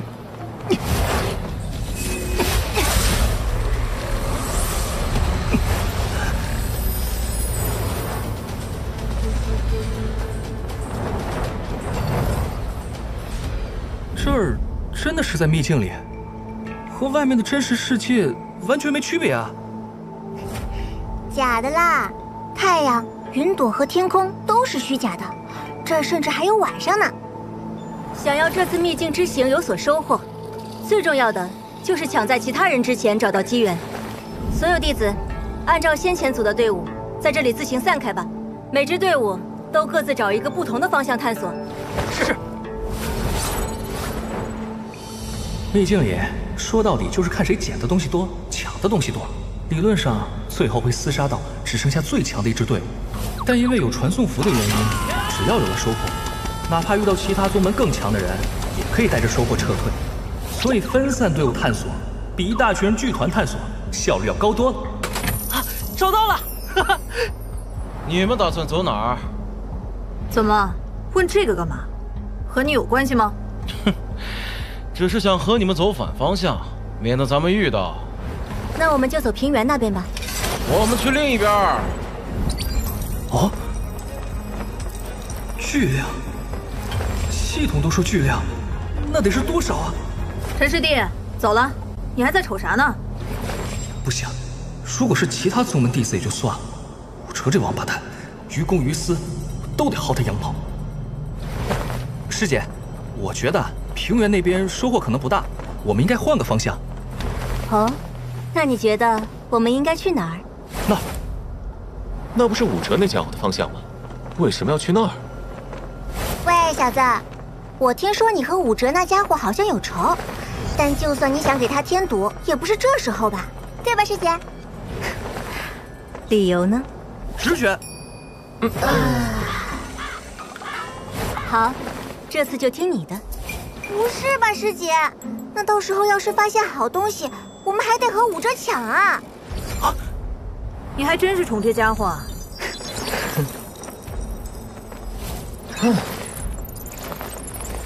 这是命运被我改变了。师姐，这小子到底要带我们去哪儿啊？咱们就真的听他的？我们一直在这高空飞着，根本没去地面仔细搜索，这能找到什么啊？武哲的队伍因为是沿途搜索前进，速度偏慢，如今已经被我们赶超到了前面。乱石林说的应该就是这儿了，可这范围也太大了吧？去哪儿找那个鸟巢？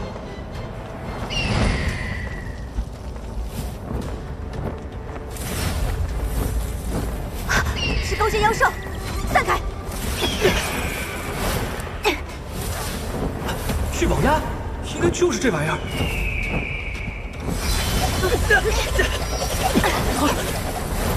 可恶的扁毛畜生，别太嚣张！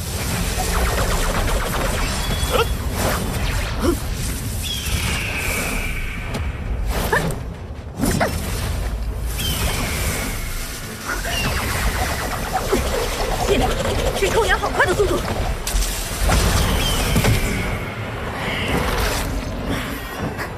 干得漂亮！那么，妖丹我收下了。等等，师姐，留他一命。啊？为什么？高阶妖兽的妖丹也值不少钱了，难道咱要放过他？我在古籍上看过，这是聚宝鸭，喜欢收集各种宝物来装饰巢穴。如果我们顺着它找到它的巢穴，说不定就能有更大的收获。居然还有这种习性的妖兽！鸭类确实有喜欢收集东西的癖好，小蕊，给他上一个寻迹印。没问题。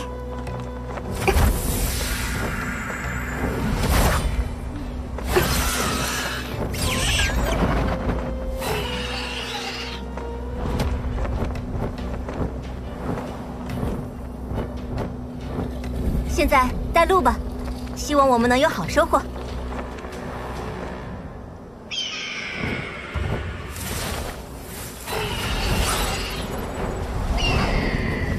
看来他的老巢就是这儿了。这也太多了吧！看来那只乌鸦还真有收集宝物的习性，只不过这么多年的积攒，如今却便宜了我们。每个人都挑几件自己用得上的，剩下的全都收进乾坤袋里，回去后大家在一起平分。哇，我的天，发财了，发财了！白虹剑、赤金铠甲、冰宫玄剑，这都是上品以上的法器啊！还有这么多高品质的灵石，那我就要这个了。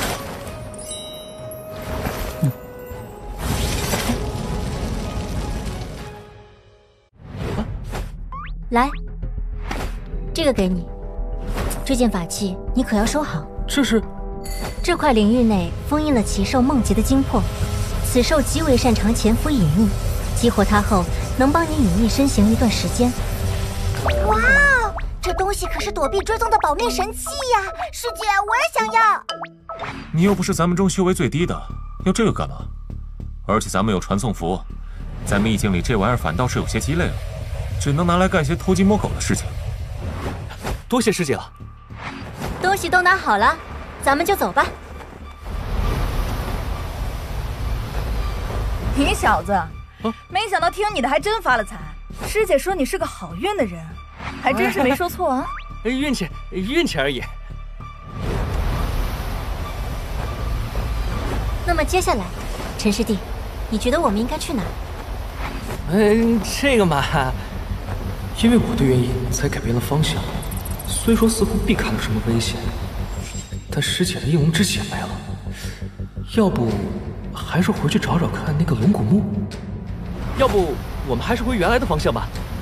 可以。不是吧？那龙骨墓就这么凶险？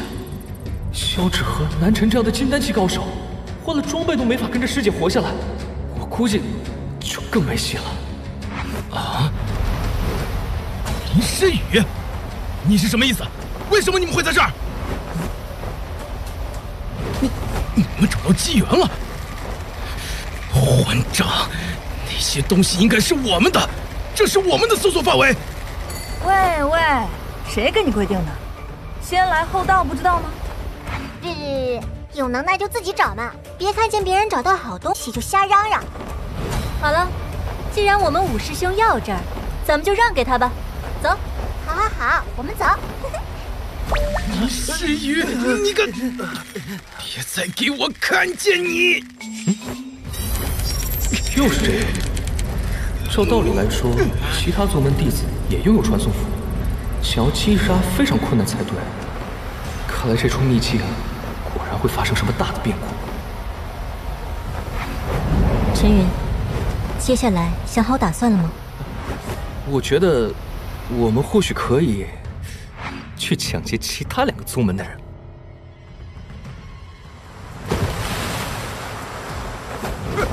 找到了，一进来就有大丰收，真没想到这儿居然有地龙弦，这东西可称得上有价无市啊！咱们运气真不错。什么人？竟敢搞偷袭！大姐，把好东西都交出来！就凭你们几个也想？师兄，这就是情报里凌霄宗那个首席，恐怕咱们怕什么？打不过就溜。难道咱们连动手的胆子都没吗？让他们见识一下咱们的实力。我们玄武学院可不是他们这种娇生惯养、连血都没见过的弱鸡。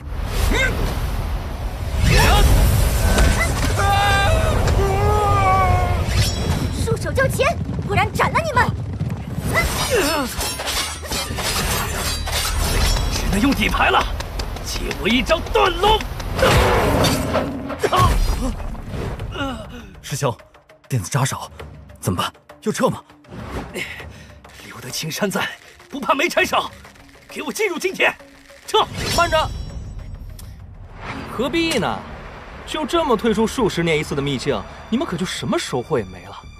那也总比被你们抢走好。那不，我们可是文明人，我们只抢一半。哦，合着你的意思，那我们还要感谢你了？抢一半不还是抢？不，算一笔账吧。现在交出一半，你们在接下来的时间里，说不定还能发现什么机缘。但要是你们就这么回去了，可就只有这几株地龙弦了。这点收获，对灵泉秘境来说，怎么也谈不上丰厚吧。果然，人的性情是总喜欢调和折中的。要让他们全部交出，他们肯定宁可离开，也要让我们一无所获。但如果只要他们一半，他们就愿意考虑了。当然，如果你们之后还是找不到机缘，再不济也可以去抢比你们弱的队伍嘛。你们也只要他们交出一半，这笔损失不就补回来了吗？好像有道理啊！咱们打不过他们，还打不过其他队伍吗？师兄，这次要就这么回去了，咱们的收获可太少了。还有这么多天，肯定能找到其他机缘或者其他队伍的。可以，地龙先给你们一半，但你们不许再对我们出手，否则我们马上就传送走。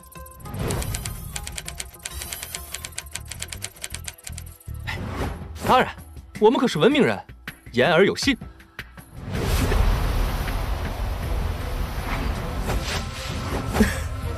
品相还不错，回头我可以用它们炼制几味丹药给大家。接下来咱们去哪儿？继续找其他人还是……边找边走吧。我们就往这边，我们就往这边走了。靠，这帮人不守武德啊！这混蛋修为高了不起啊！走，我们也去找比我们修为低的队伍。别打！别打！好了，都走吧。近期机缘，在西边的山涧底部发现龙纹黑金。哇，我的天！锻造灵气的上等材料龙纹黑金，发财喽！发财喽！你们给我等着！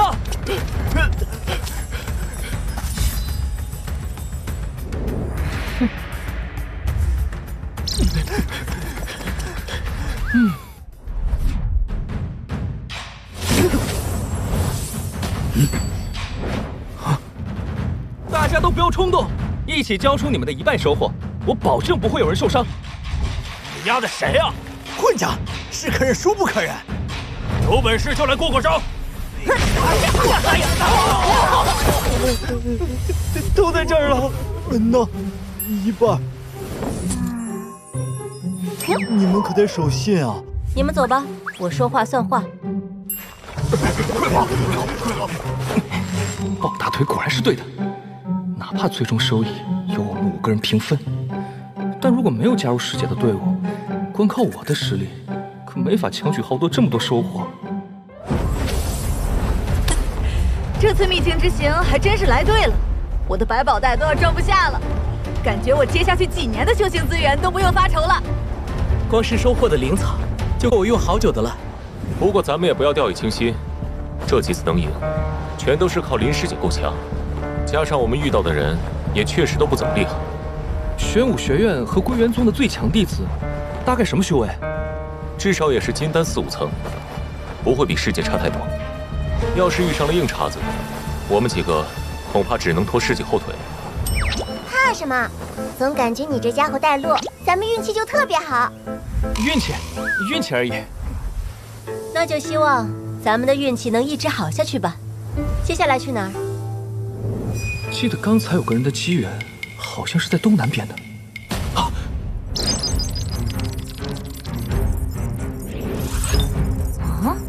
又改变了，我明明还没……难道前面有危险？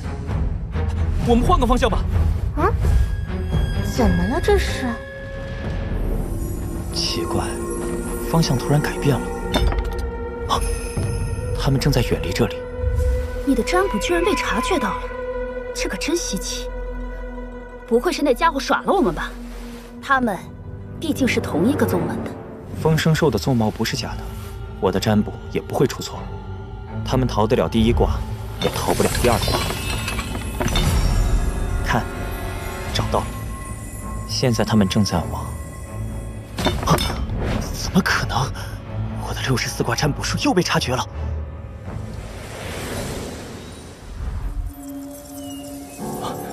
到底怎么回事？机缘一直在反复变化，难道是有什么人用某种方法追踪我们？保险起见，多改变几次方向。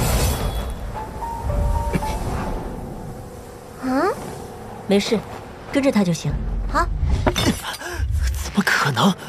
我从未失算的卦完全失效了。那人到底是用了什么方法对抗我的卦术？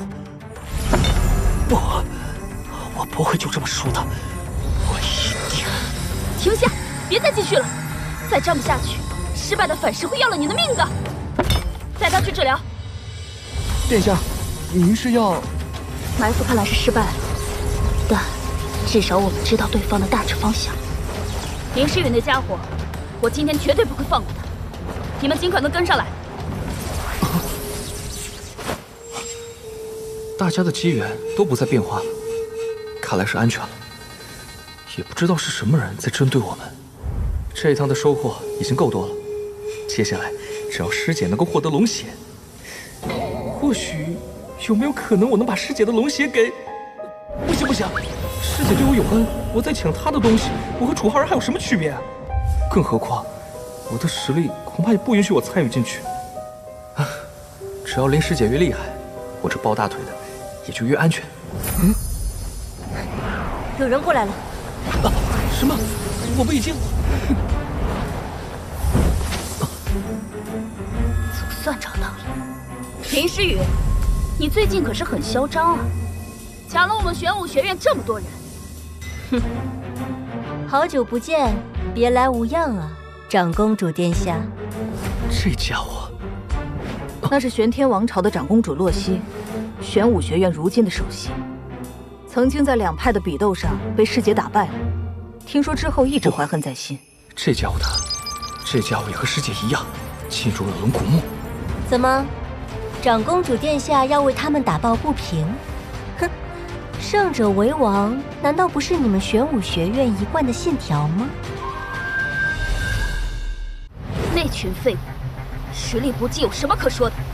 但今天既然让我逮到了你，我就要让你知道，我已经不再是3年前的我了。那一年，你挡下了我2枚蜉蝣，就让我看看，现在你要怎么挡下这6枚。给我化为灰烬吧！灭！师姐，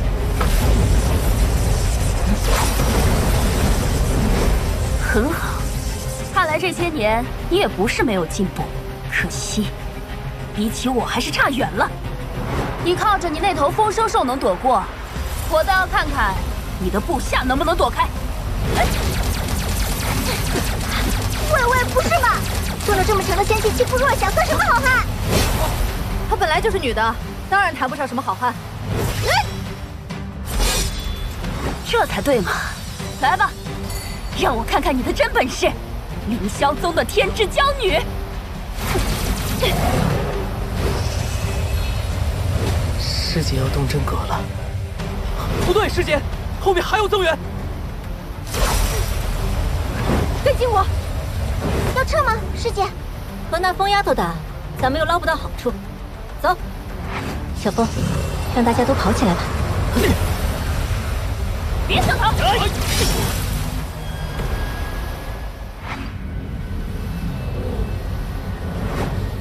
那是什么？不清楚，注意屏息，冲过去试试看。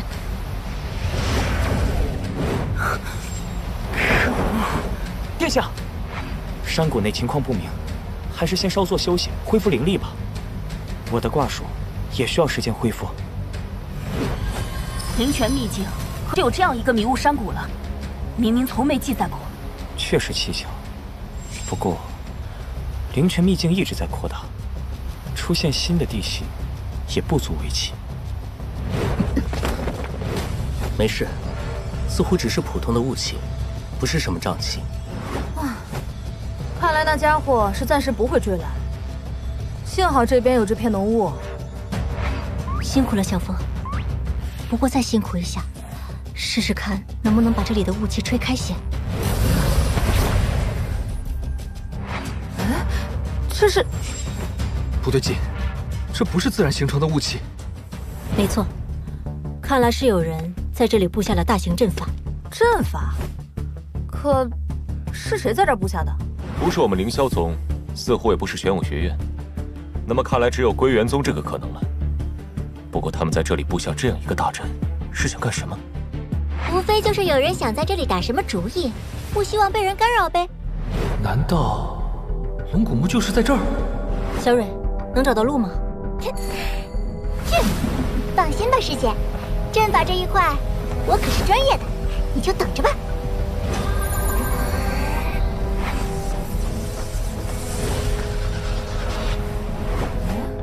怎么散了又聚在一起？果然，除了掩人耳目的雾气，这个阵法还有能让人在其中迷失方向的效果。不过，要是以为这就难倒我，就太小看人了。寅卯为木居东方，巳午为火居正南，申酉属金位在西，亥子属水在北边。找到了阵眼的位置。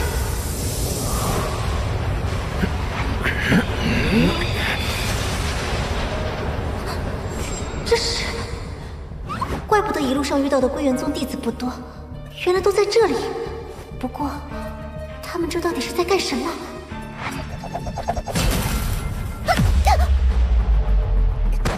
怎么了？被发现了。有人破解了大阵，估计已经看到这里的一切了。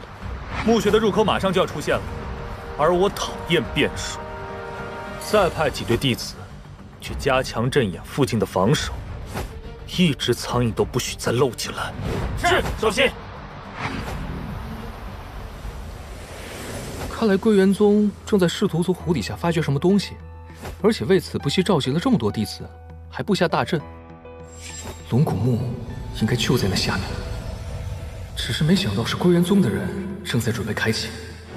估计是上一次秘境开启的时候，归元宗就有弟子隐隐约约探知到了那湖底有好东西，所以这次就决定赌一把。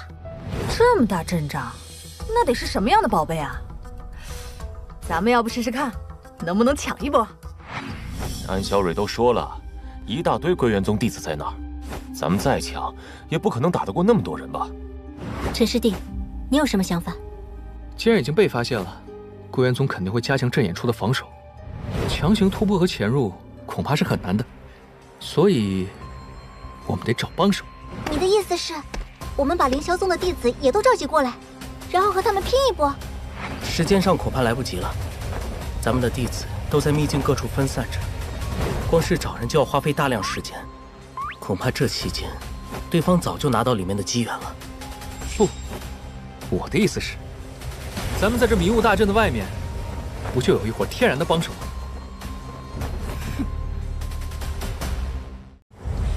殿下，前去里面探路的弟子，最后都迷失了方向，不知不觉间又回到了山谷外。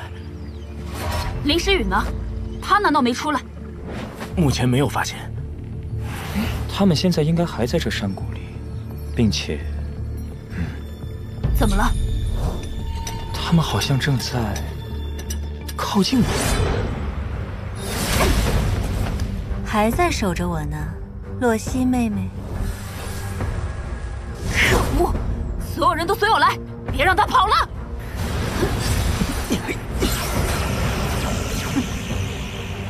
接下来往左走，前进200米，再往右，注意慢点啊，林师姐，别把他们甩丢了。没问题。殿下，他的屠门弟子不见了，恐怕一群乌合之众，难道还想埋伏我不成？继续追，看他往哪里逃！都听好了，首期马上就能打开墓穴的入口，那里面的机缘只能属于我们归元宗。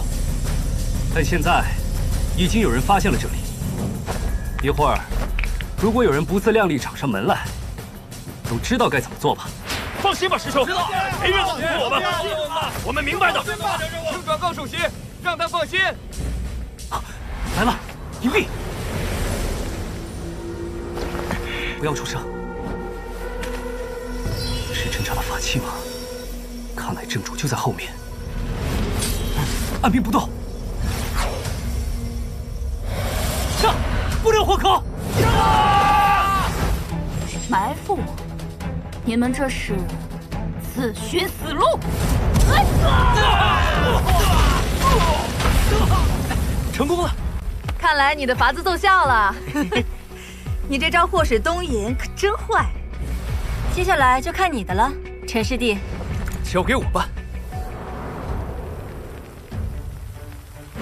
这些怎么好像是归元宗的弟子？确实是归元宗，殿下。而且这里的雾气要淡很多，很可能就是阵眼。混蛋！我们被林诗雨那家伙耍了。天知道归元宗在这里准备干些什么。混账，敢下死手！我们今天休想走！拿下他们！等等，这里面有误会，我们一群垃圾，给你们脸了，随我冲散他们！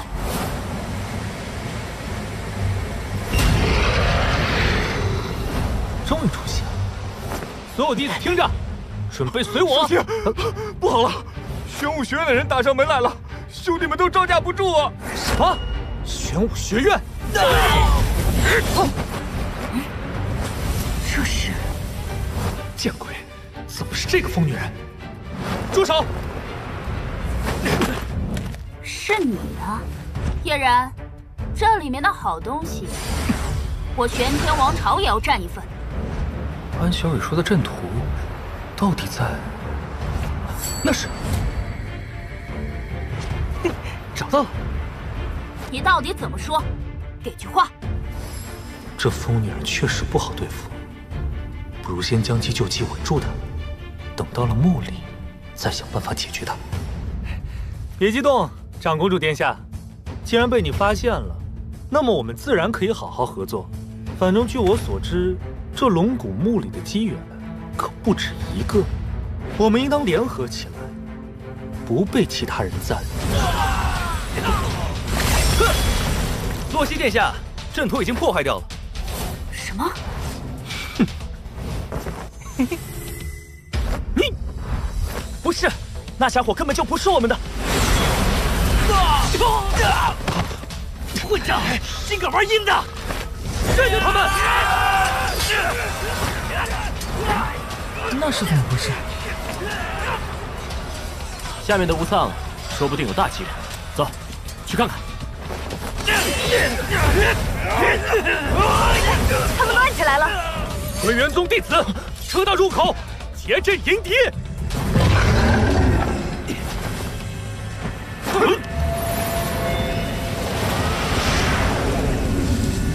不行，不能让他们如愿。现在局势还是对归元宗有利，必须出手了。我们上！哎呦！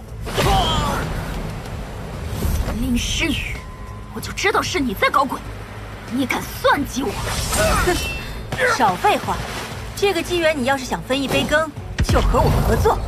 小子们，这里面肯定有难以想象的好东西，咱们人都不如归元宗多，要是想夺取，姑且就先合作吧。可恶，真让人不爽啊！别以为我怕了你们两个！所有内门弟子，用归元秘法援助我！快，一阵！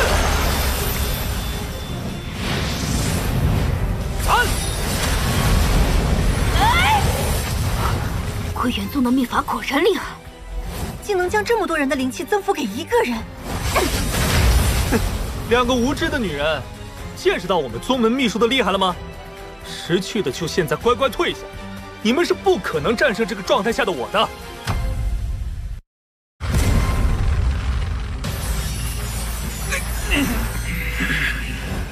这招实在是太赖皮了，这下怎么办？陈云，给我破！混蛋！这家伙什么时候？该死的无耻小人！快一起拿下他！果然，这些人的灵力都拿去维持屏障和供给给那个叶然了。不愧是陈师弟，适合当老六。无耻之徒！我宰了你！陈云，快躲开！躲？躲得了吗你？拿命来！斩！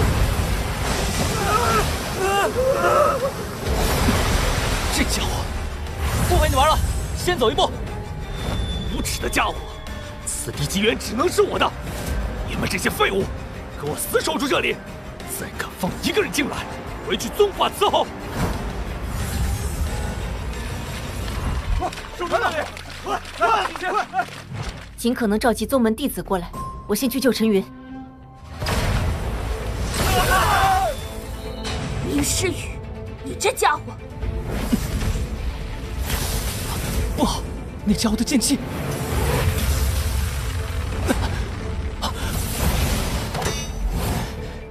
剑气消散了，怎么回事？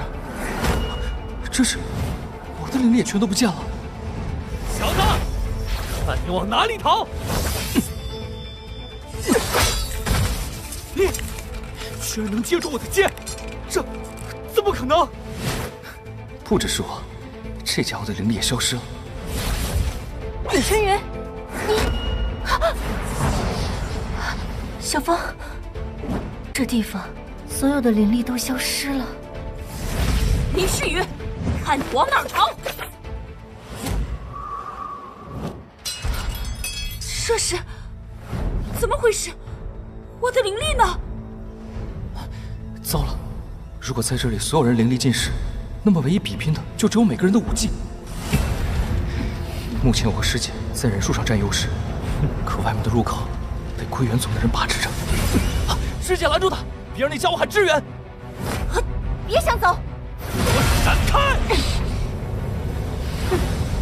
没了你那些同门的灵力支援，你的剑技也不过如此嘛。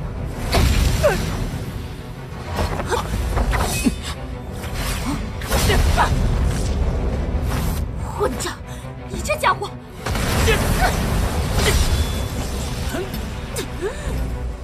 是你，刚才那个偷偷摸摸的家伙。要不是没有灵力，你这种垃圾，我随手就能解决。得了吧你不也就是靠着那几把仙器？立刻投降，我考虑不伤你。你休想！我可是……这又是怎么回事？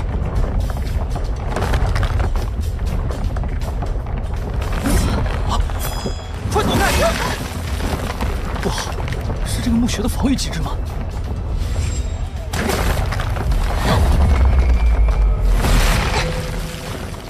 先走一步了，休想走！你们都给我等着吧，我这就喊人来。该死！要是归元宗的人都冲进来，我和师姐剑技再好，也双拳难敌四手。陈云，小心！师姐，往里走！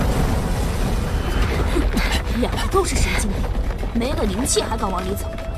天知道里面还有什么威胁，我可不奉陪了。怎么回事？传送符机缘失效了！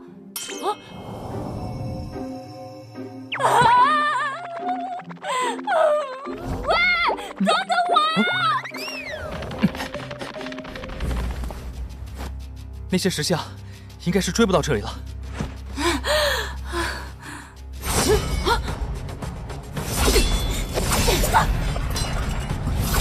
你，陈师弟，你觉得这家伙该怎么办？没有机缘，也就是说，只要谨慎处理这家伙，应该构不成威胁。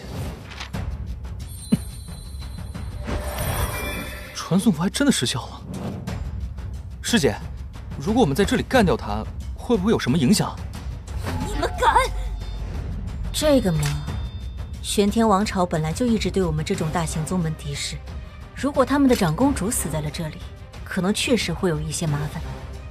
毕竟叶然也知道，他最后和我们在一起，难保归元宗不会联合皇室针对咱们宗门。既然如此，就暂时先饶他一命。如今我们灵力全失，正好也缺一个探路的。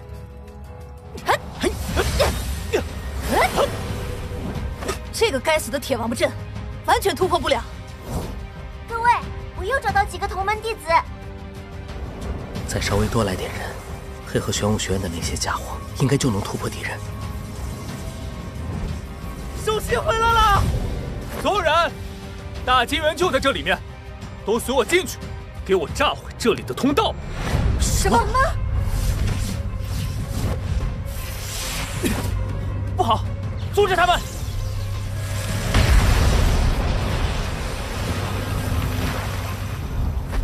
这下糟了！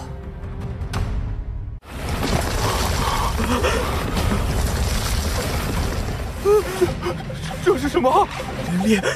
我的灵力为什么消失了？都别愣着，冲过去！凌霄宗的家伙已经抢先了，他们也没灵力，只要找到机缘，就是我们的。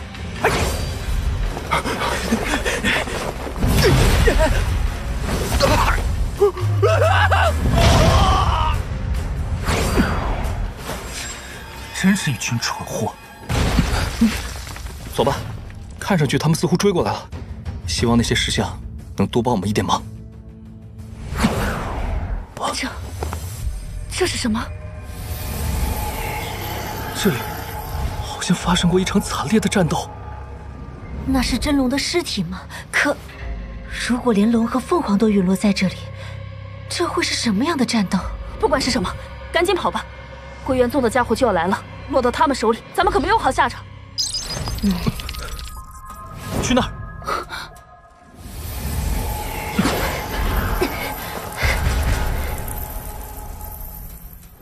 这些人身上的衣服，他们至少是数千年的强大修士。你怎么知道？我可是皇室长公主，这些宗门哪怕早已消失了，在我们皇族的秘籍中都有过记载。你们凌霄宗和当年的这些修士宗门比起来，就是个不入流的宗门。那你们玄天王朝那时候也不过是一个三流的小家族。哼，这种修士死在这里，肯定有遗留下的宝物。怎么可能？为什么一颗灵石都没有？不应该，那个时代的修士身上不应该有什么法宝吗？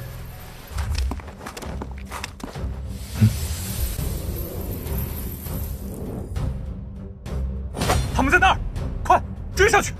他们用不了传送符，立刻干掉他们！现在怎么办？别担心，继续前进吧。只要比他们先抵达。不对，不能就这么前进。不，我们反击，就在这里。你开什么玩笑？现在我们所有人都没有修为和灵力，你要我们3个人打他们几10个吗？我们所有人的修为不在了，但武技还在。我相信师姐你的剑法，而且这里地形复杂，敌明我暗，我觉得可以打。好，我们就会会他们。疯子，你们2个都是疯子吗？把符油还我，我不会再陪你们了。你们俩找死，别带上我，还给我！别犯傻了。现在叶然那家伙摆明了要不惜代价干掉我们，独吞机缘。咱们现在是一伙的，你想活下去吗？那就好好听从我的安排，这里可没你的那些手下拥护你。可是我的战斗力都是靠符油和阵法，现在的我完全没有。那就听我安排来，我会尽可能保证你的安全。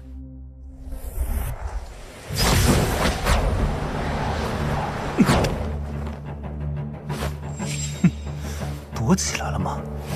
给我去搜，找到他们全部干掉。接下来，不管机缘在哪儿，我们都有足够的时间去寻找。是。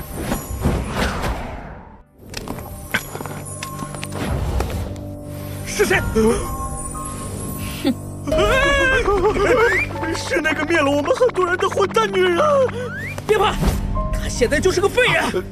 对，抓住他！还是个皇室子女，林守熙一定有赏！有埋伏！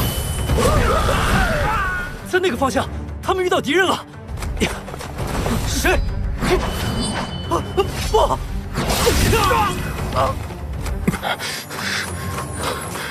你们找到人了吗？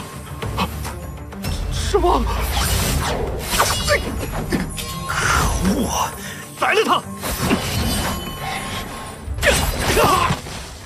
果然，归元宗的弟子们平日太过依赖结阵作战，如今修为全无，又彼此分散，简直是逐个击破的最好时机。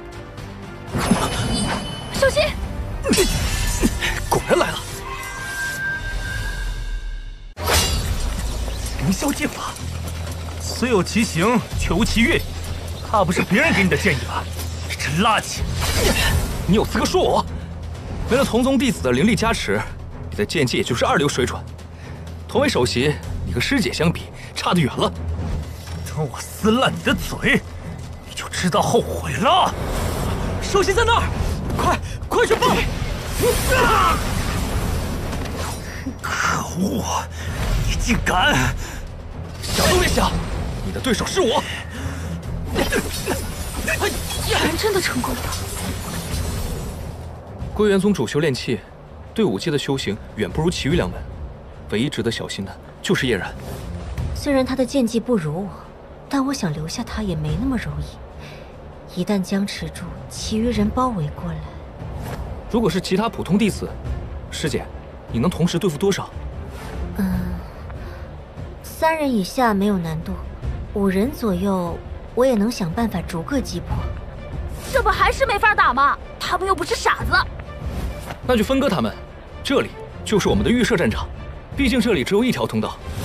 我来吸引叶然上钩，师姐，你负责围点打援。啊！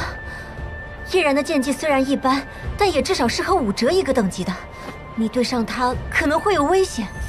对，但他已经受伤了，而且他和武哲一样，有一个弱点，太过自傲，所以一旦遇到挫折就会特别恼怒，而这就是我的机会。这垃圾，给我滚开啊！没了其他人的灵力加持，你也不过如此嘛。徒有其表的归元宗首席，你给我有破绽！难以置信，但继续下去，他们俩就要赢了。不管是谁赢，接下来对我可都不利。赶紧先远离他们。你这无耻的垃圾！如果不是，我一剑就能劈了你。尊贵的归元宗首席，看来似乎从来没有受过伤啊！你仗着自己的身份高高在上太久了，以至于你没有发现，如果一旦没了修为和其他人拥簇，你就什么都不是。你继续激怒他，最多再击中2次，他就完蛋了。快逃啊！什么东西？这是师姐，快跑啊！站住！快跑！首席，快走，我们断后。那是什么鬼东西？不知道，可能是在这逝去的修士亡魂。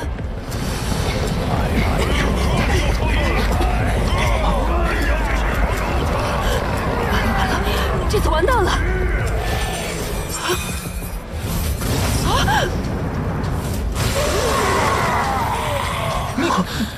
不可能啊！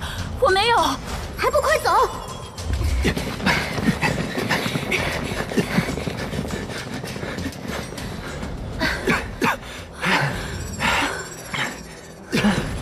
你们安全了，那些亡魂暂时不会追到这儿来。啊？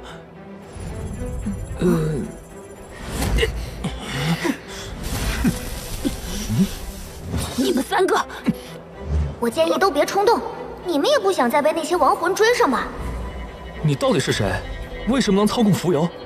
对，明明这是我的法宝，你为什么可以操控它？你的法宝？不，这是我曾经遗落在灵泉秘境内的东西，仅仅是你的祖圣捡到了它，并把它带了出去而已。并且浮游的真正用法可远不止武器这么简单。那请问你是？啊，这是我过去的样貌。我是这个古老墓地的守护者，而现在这里的封印正在慢慢失效，那些亡魂就是从中逃出来的。我需要你们帮我加固封印。封印？这个秘境就是为此而诞生的吗？这里到底发生了什么？几千年前，来自尸骨道的一条空间裂隙被打开了。这座城池的修士们为了阻止数不清的亡魂涌入人间，将整座城市连同方圆100里的土地封印进了秘境内。真没想到，几千年后的人们居然彻底遗忘了这段历史。那些神兽也是在那一战里逝去的吗？那该是多么惨烈的战斗！可，我们现在灵力全失，只是普通人啊！而且这事儿听着就很危险，为什么你不自己去做？因为我的主要力量都需要用于镇压封印，能做的事情非常有限。放心，有我的指引，你们一定可以成功完成仪式，重新封印那些亡魂。想让我们做这件事，有什么好处吗？好处。应龙、凤凰和麒麟的精元怎么样？服用了它们，你们就能得到其血脉传承之力。你是说真的？可你拿什么保证？几千年前，这些神兽们为了镇压此地的亡魂，陨落于此。我作为这个墓地的守护者，收集了他们的一些精元。只要你们能帮我加固封印，我可以赐予你们。我和我的人可以帮你，不过他们……你们修士依旧还是这么好斗，完成仪式至少需要尽可能多的人才行。如果失败了，你们可是什么也拿不到哦。好吧，既然如此，看来我们只能暂时合作了。总感觉这家伙的话不可全信。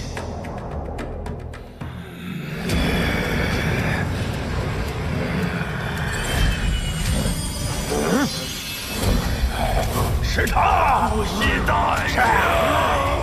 不是！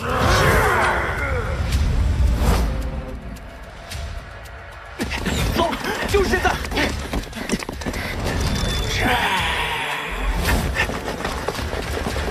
赶紧去个人引开他们呀！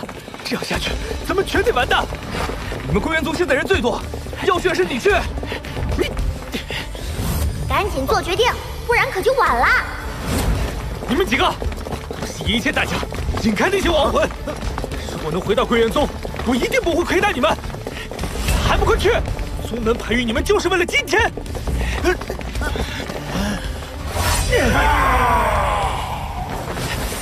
是这里了。接下来，只要你们……等一下，我们的报酬呢？我的人几乎全没了，你必须把报酬给我，我才会帮你。别提，我这不是正要给你们吗？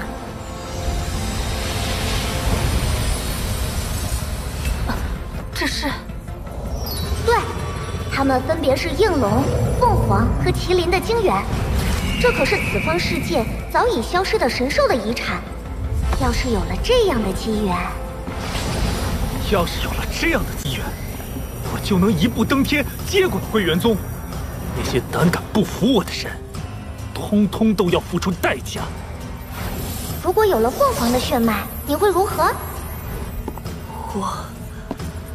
如果我能继承凤凰之血，我父亲，还有那些可恶的大臣和皇亲国戚，和我那些不成器的皇帝皇妹，他们有什么资格阻止我接替皇位？嘿嘿，欲望的气息。什么？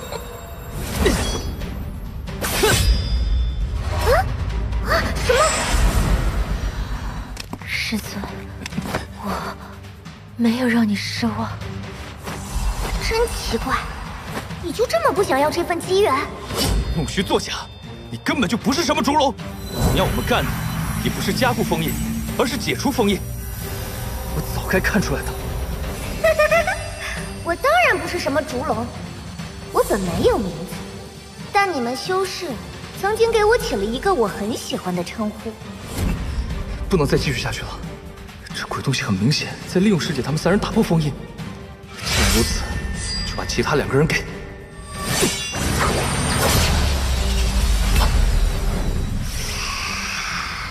你。他们曾经称呼我为祸水，因为我以人的贪念为食。所以，什么尸骨道的裂缝根本就是胡扯。那些修士，那些神兽，是为了封印你才牺牲在这里的。是啊，他们费尽千辛万苦，把我和这片空间隔绝在了这处秘境里。即使过去1000年，那些亡魂也在下意识地守护着这里。可惜，你们外界的人类早已忘记这一切，为了一点遗留的财宝，居然还不断地把人送进来。尤其是你们几个，能一路闯进来，我深感欣慰。几千年来，我一直在等待有人能发现这里，也多亏了你们不断产生的贪念，让我恢复了一些力量。你到底是什么东西？我是奇迹本身，我能将贪念化为现实。是你们从群星之中将我灌入，而后却又不惜代价要将我封印。倒是你，远古神兽的传承放在眼前，这样的机缘，你居然一点都不想要。想要，但仅仅是这，你休想诱惑我。是吗？那这样，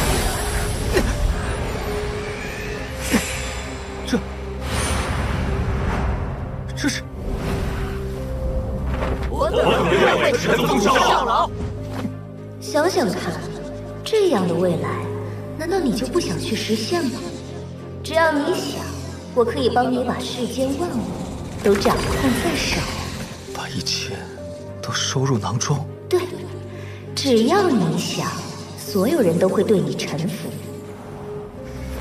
我倒确实认识一个什么都想要的人，只要对自己有利，他什么事情都做得出来，最终却落得一个终身残废的下场。而我，曾经就是被他欺压的人之一。世间万物皆有代价，如果你真像你说的那么无害，那些远古的修士也不会不惜生命也要将你封印于此。所以我相信他们的判断，你就是一个纯粹的灾祸。我灾祸？你以为我的力量来自何处？你们这些自诩清高的修士，又比我好到哪里去？既然你不想要力量，那你就化为灰烬吧！收风，就是现在！什么？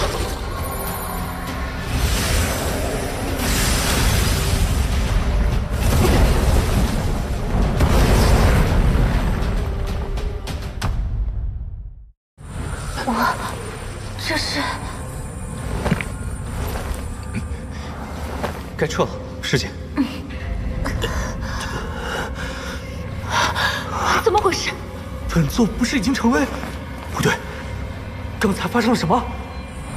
啊！可恶！你这狡猾的老鼠！他要突破封印了！灾祸！代价！糟糕，我们要往哪儿走？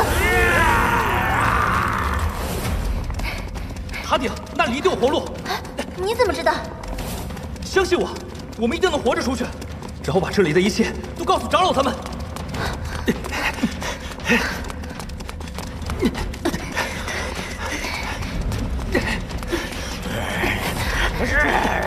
快！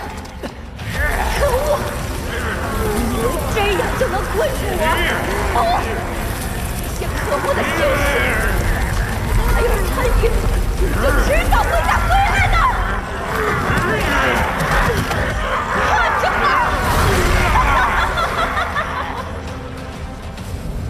快，赶紧！殿下还在那边。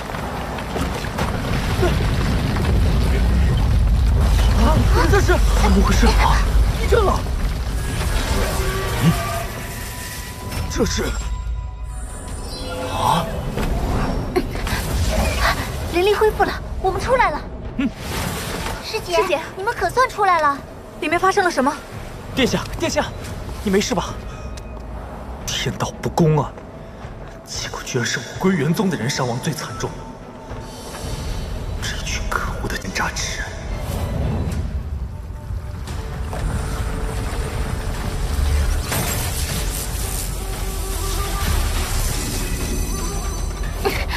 这气息至少也是一件仙器，为什么会出现这种宝物？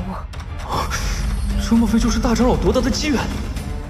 定期机缘，于3月后在灵泉秘境中夺得上古仙器陈氏壶。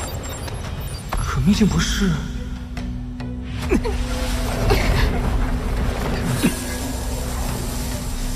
这是上古仙器。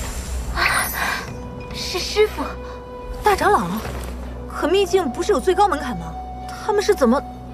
不好，这是祸蛇的计谋，都当心！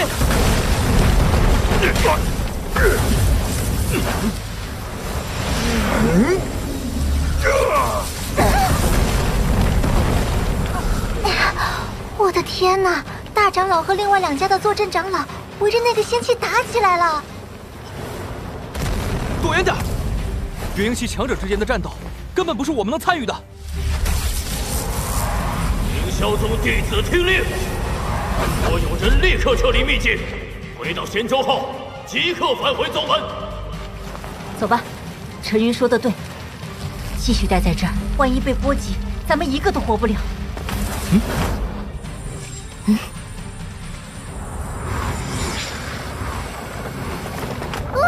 总算回来了。师姐，你们在那个墓都发生了什么呀？连整个秘境都发生了一遍，很复杂，恐怕一时半会儿根本说不。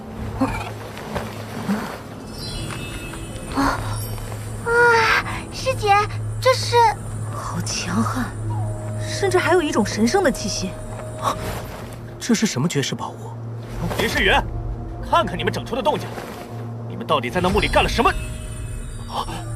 这是某种神兽的精血结晶。你，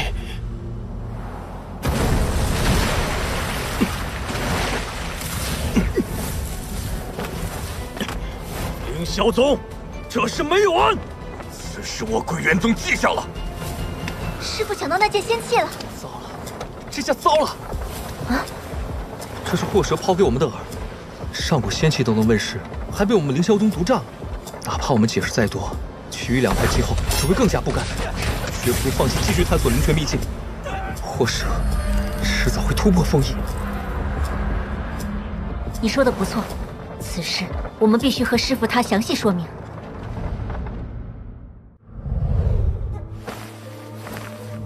没想到灵泉秘境的真相居然是这样，真是难以置信。现在看来，整个秘境的所谓机缘，都是那场上古大战的遗留物。而祸蛇对整个秘境都有着一定的干涉能力，修士们被眼前的利息期间诞生的贪念不断被他吸收。这次我们必然会彻底得手，真正解开封印。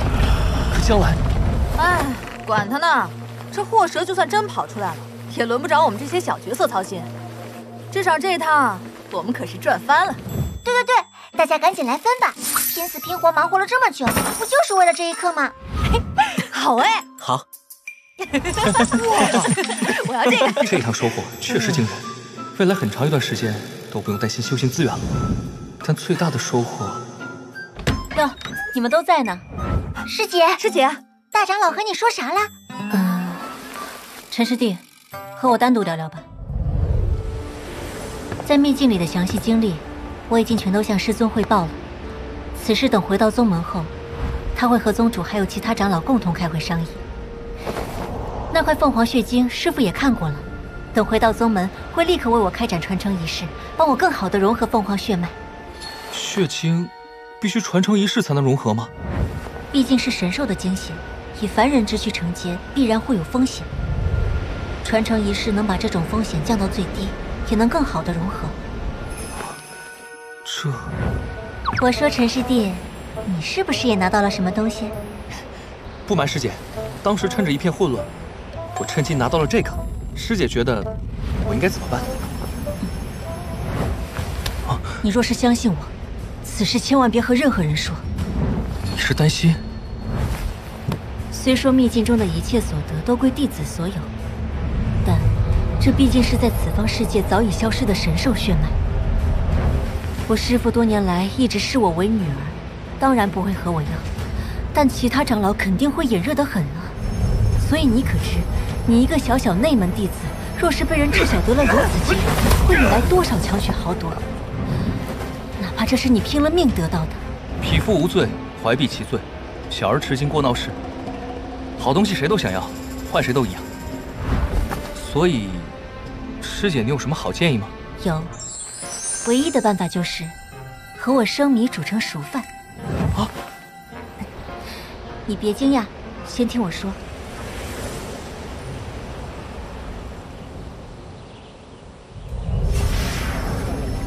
筑基9层了，距离凝聚金丹只差临门一脚，比我想象的还要快。王云生师兄炼制的丹药果然给力。陈师兄，你在吗？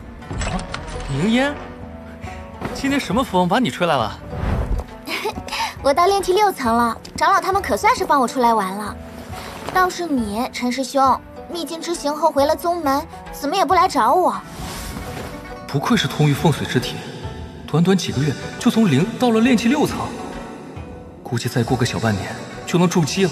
哎，我当初可是在8层卡了快2年，我的资质可没师妹你这么好，只能拼命修炼了。这次秘境之行收获颇丰，当然要更加努力。劳逸结合啊，师兄，这次难得我放假，和我一起去集市逛逛吧。好吧。说起秘境，林师姐这次可真是要一飞冲天了。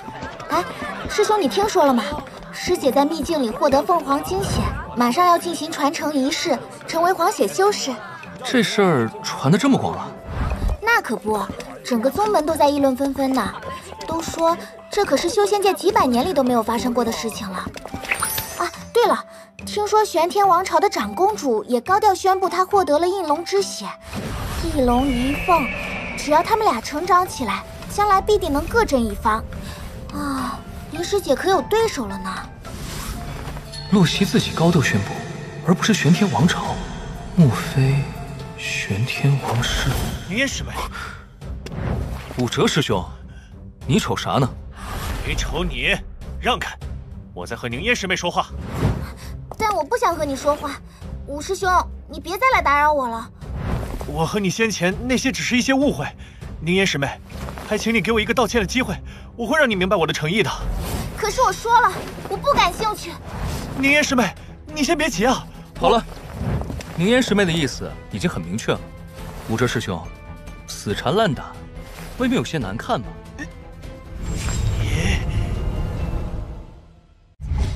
哎，那不是武哲大师兄吗？好像是。那位师妹不是前段时间闹得沸沸扬扬的真传弟子吗？这是在干嘛呀？另一个是谁啊？区内门弟子居然敢！小子，别以为有林诗雨给你撑腰，你就可以在我面前嚣张。我是。不过说起来，林师姐可是要成为这世间罕见的黄血修士了。倒是武师兄，我先祝你身体健康，修为有成啊！怎么，武哲师兄要动手不成？身为真传弟子，以强欺弱的名声传出去，可不太好啊！你最好小心了，林诗雨可不会时时刻刻护着你。妒忌真是让人面目全非啊！陈师兄，武哲好歹也是真传，将来迟早会接替长老之职，这么得罪他，会不会？我早就得罪他了，迟早会被针对的。更何况，区真传而已，今后的我……陈师兄，你放心，今后不光林师姐，等我修为高了，我也会罩着你的。那我就先谢过师妹了。说起来，这个武哲是怎么缠上你的？好像是因为我的体质不是通玉凤髓之身吗？听说日后若是和人结为道侣，可以让对方洗髓易经，修为大进。还有这么回事？怪不得这武哲死皮赖脸的缠着你，估计知道林师姐成为黄血修士一事，所以才急着来谄媚于你。这家伙是缠你身子。那家伙当初要不是陈师兄和林师姐你们帮我，我恐怕连宗门都进不了。如今厚颜无耻凑过来，我才不会给他一丝好脸色。算了，不听那家伙。陈师兄，我们赶紧去市集吧。混账东西！区一个刚升上来的内门，三番五次的坏我事情。还有林诗雨，上天为何如此不公？谁在？爹娘，让你办的事如何了？那个王宁烟他，看你的面色就知道没办成。哼，成事不足。你少在这摆你的架子。一个乡下来的土丫头，咱们侄儿看得上她，那是她的福分，竟然还敢给我们儿子甩脸色，真是不知好歹。你懂什么？那是百年难遇的通玉凤髓之体，宗门里不知道多少人盯着呢。现在那个林诗雨又走狗屎运得了凤血，他师父也替宗门抢到上古仙器。若是侄儿再不争取，将来这宗门就没咱们一家的立足之地了。你以为你这点修为和炼丹的本事，凭什么能掌管丹药阁？还不是因为我？将来宗主退位，若是大长老掌管了宗门，你觉得咱们一家还能保住现在这一切吗？那你说怎么办？这次又是什么原因？准备了这么贵重的礼物，那丫头就这么不给面子？爹，这次是因为有个混账搅局。哼，是林诗雨那丫头的人，还发掘了天级资质的王宁烟。此人以区外门弟子的身份攀上这两人，倒是走了天大的狗屎运。掌门早已传下话来，不得强迫和干涉王宁烟挑选道侣。此人对王宁烟有大恩，已是拔得头筹。若是任其发展，恐怕大长老和林诗雨那一脉又要获得一位前途无量的弟子。爹，那小子三番五次坏我好事，估计就是受了林诗雨的指示，咱们不能不管呀，得想个法子。哼，此人我自有办法。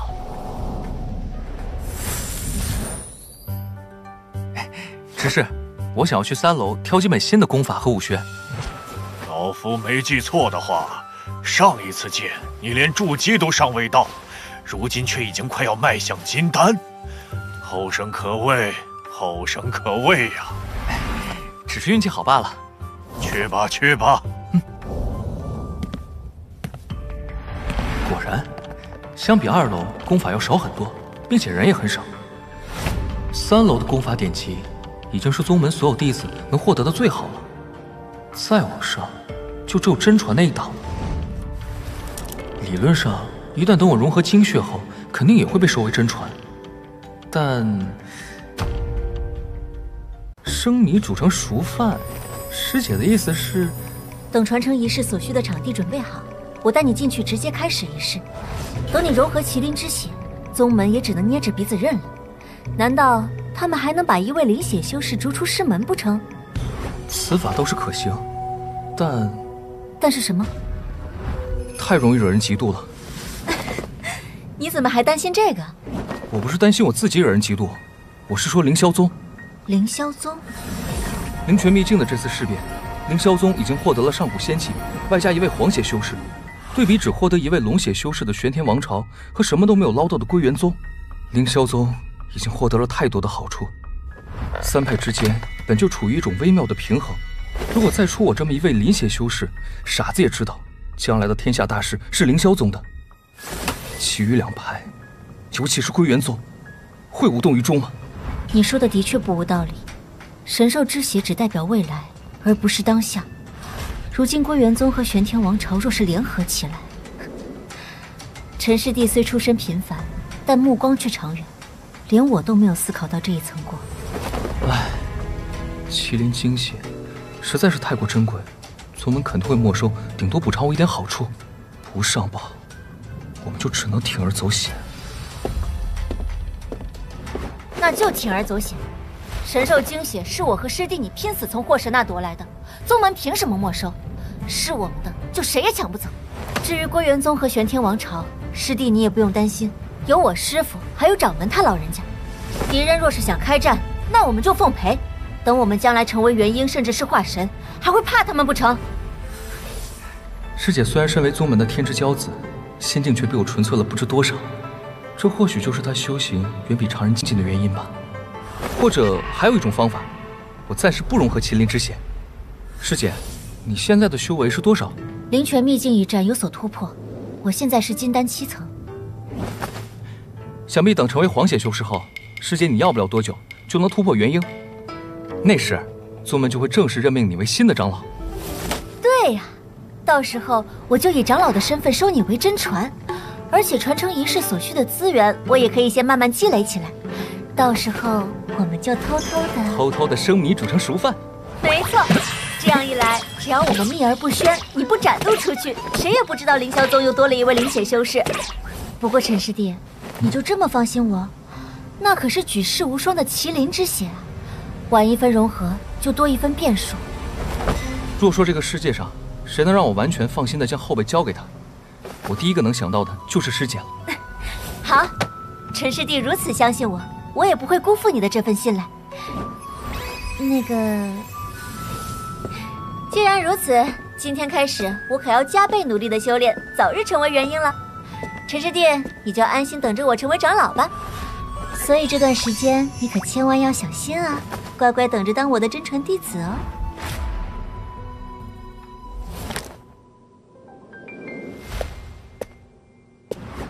请问是陈云师弟吗？请问你是？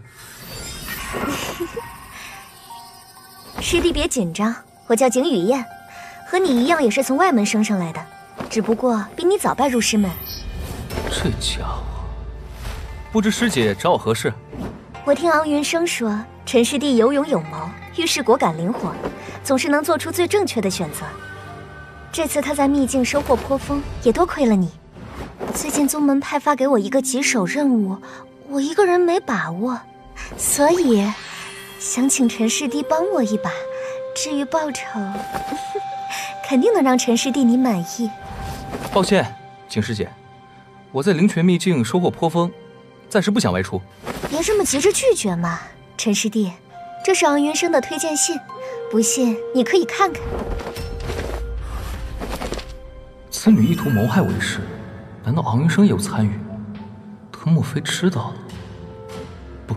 不对，麒麟精血一事只有我和师姐知道，而且昂云生也是林师姐的亲信之一，他不可能做这种事，恐怕也是被此女利用。但对方不知道麒麟精血一事，只是单纯的想要谋害我。宗门内有这种动机，还对我这么狠的人，哼哼，现在也只有一个。哼，也好，既然敢对我动手，还被我察觉了，那就是我的机会，等着吧，武哲。不知师弟你考虑的怎么样了？既然是昂云生师兄的推荐，我也不好推辞，还请师姐和我详细说说。那是自然。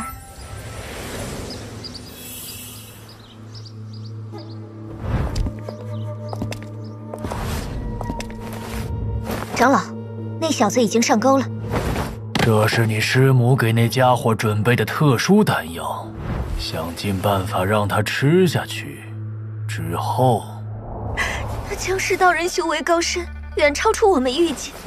陈云师弟为了保护我，不慎被僵尸道人灭掉。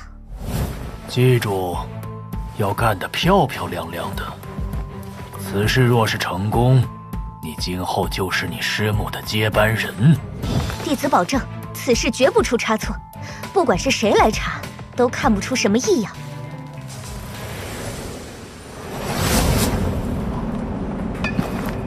那就是江陵庄。那就是被邪修在数日前毁掉的村子。那家伙修的是尸鬼道，这次居然屠了一整个小镇来炼尸养尸，宗门这才向我们派发了紧急任务。屠戮普通人，此人确实该斩。不过数日前，他如果不笨，应该已经逃走了吧？就算尸鬼道的修士能跑，他刚练的尸也跑不远。敢冒着被凌霄宗追剿的风险犯下这种罪行，恐怕此人是要设法突破了。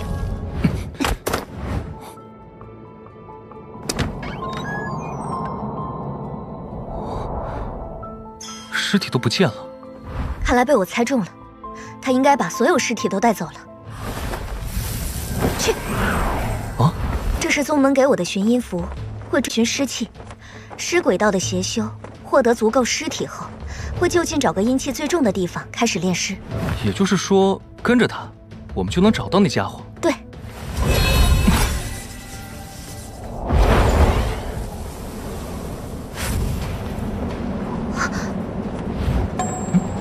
那是。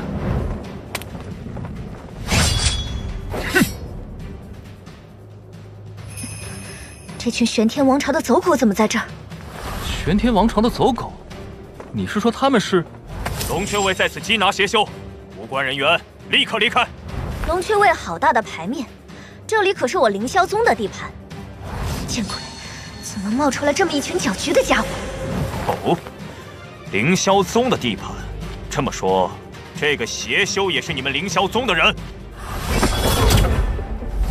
啊！注意你的言辞，凌霄宗的荣誉不容玷污。领头的筑基6层，剩下的更低，要我拼吗？若是牵扯到龙阙卫，恐怕之后的……都冷静！这位小兄弟，方才是我失言了。凌霄宗乃天下名门，怎么会养出邪修呢？想必二位也是接到了任务吧？不错，倒是你们龙阙卫，这次怎么不去欺负那些散修，反倒这么积极来降妖除魔了？好，实不相瞒，这个尸鬼道的邪修，我们一直在追捕，可能是狗急跳墙了吧，逃到这附近，居然毫无顾忌地出了一整个镇子。如今躲到了这个洞窟内，估计是想要孤注一掷，借助大量的僵尸来突破修为。你们追了我这么久，等老大我一会儿突破成鬼灵道人，马上就把你们全部做成我的尸魁。他看上去似乎想引诱我们进去。既然我们都是为了这家伙来，不妨一起合作，如何？这是个相当于筑基8、9层的尸鬼道邪修，这儿如今已经成了他的尸洞，里面满是尸气，还不知道有多少只僵尸，十分凶险。我们龙阙卫修为都不如二位高，可不敢冒如此大险。除非什么？除非二位来打头阵，事成之后战利品我们7-3分成，二位7，我们3。你们打的倒是好主意，景师姐，这次任务有变，不如我们先回宗门汇报情况再说也不迟。反正这儿有龙阙卫的人看着出口。可恶，好不容易才把你勾出宗门，如果这次回去没法给二长老交差。陈师弟，先不急，和他们合作倒也不是不行。可是，万一这些人背后捅我们刀子？你放心。我好歹也是筑基9层的修士，好，他们应该怕我们才对。那这样吧，景师姐，一会儿如果找到那个邪修，你负责主要对付他，我来替你看着身后。二位不必如此谨慎，我们怎么也不可能对二位动手，不妨精诚合作，一同斩了那邪修回去交差。说的也对，哼，说的倒是好听。龙阙卫向来心狠手辣，无利不起早。信了你的话，我才有鬼。不过也正好。凌霄宗的修士一向天真，这次说不定能彻底发一笔大财。看来接下来又是一场好戏啊！行了，全都是行尸，注意前方，他们来了！小心他们身上的尸毒，别被攻击到！给我走向！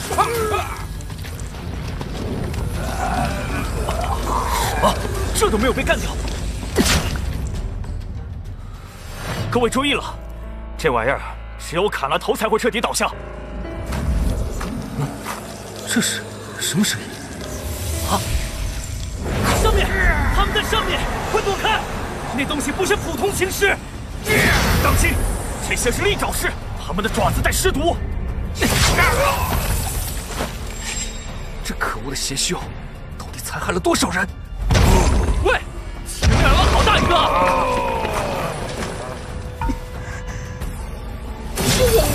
都闪开！我来对付这怪物。等等，快躲开！那是自爆活尸！躲到岩石后面，别被那正气沾染到。景师姐，你没事吧？我方才勉强用灵力护体，但还是不慎吸入了几缕尸毒。你们怎么这么不小心？还没见到正主就先吸入了尸毒，接下来可怎么打？近期机缘，设计被刺同门弟子陈云，从对方身上搜得麒麟精血。原来如此，这就是你的计谋吗？那师姐，你现在……稍等，还好我身上有解毒丹。不太妙，我的灵力运转受阻，一旦强行周转，恐怕……景师姐，别勉强自己，你的安危重要。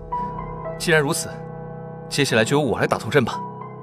陈师弟，抱歉，这次回去我一定好好补偿你。这是回光丹，你先拿着，一旦战斗陷入不利，你就服下它。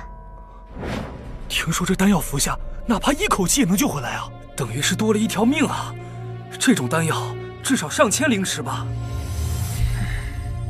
不愧是凌霄宗出来的弟子，一个个富得流油啊！这丹药是打算通过这种方法暗算我吗？多谢师姐，这丹药过于珍贵，我一定会让它发挥价值的。诸位，这些回灵丹也请收下，虽然比不上回光丹，但也能在战斗中加快灵力恢复。这个邪修已经让一整个小镇生灵涂炭，事到如今，我等修士，不管是任务还是坚守正道，都必须将它拿下，否则一等它突破，还会有更多人遭难。还请诸位接下来和我们通力合作。景姑娘说的不错，这次绝不放跑内司。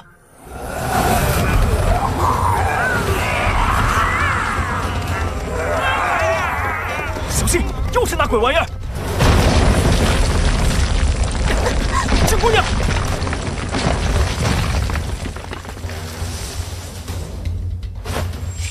不行，太厚了，一时半会儿恐怕难以挖穿。这塌方的未免太巧了，莫非那邪修是想将我们分割开？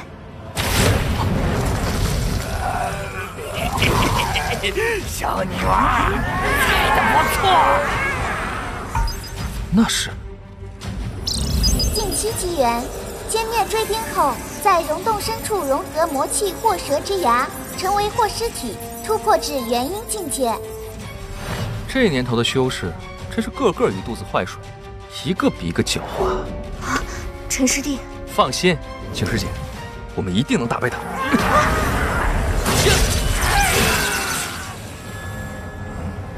头儿，那边好像打起来了，我们怎么办？不急，既然那邪修选择了埋伏他们那边，我们就等着坐收渔翁之利就行。你继续仔细听着，等什么时候里面没动静了，我们再想办法挖开通道。可是，这是不是有些……怎么，几颗丹药就把你给收买了吗？行啊，你要当正人君子，一会儿你先进去。我就是怕，他们毕竟是凌霄宗弟子，怎么？那又如何？记住了，灭掉他们的只会是那个尸鬼道邪修。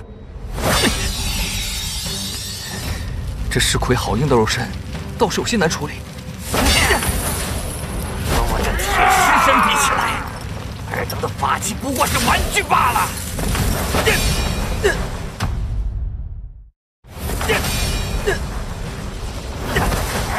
师姐，这些普通的僵尸交给你了。这蠢货要是被灭了，我一个人对付这尸鬼道人可有些麻烦。等他拼个两败俱伤也不迟。陈师弟，你撑住，等我料理完这些活尸就来助你。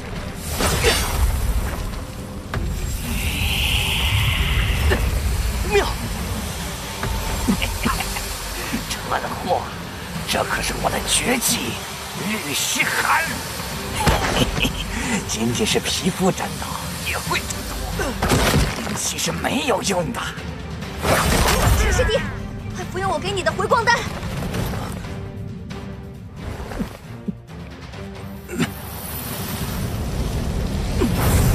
邪魔受死！我吃的就是我这。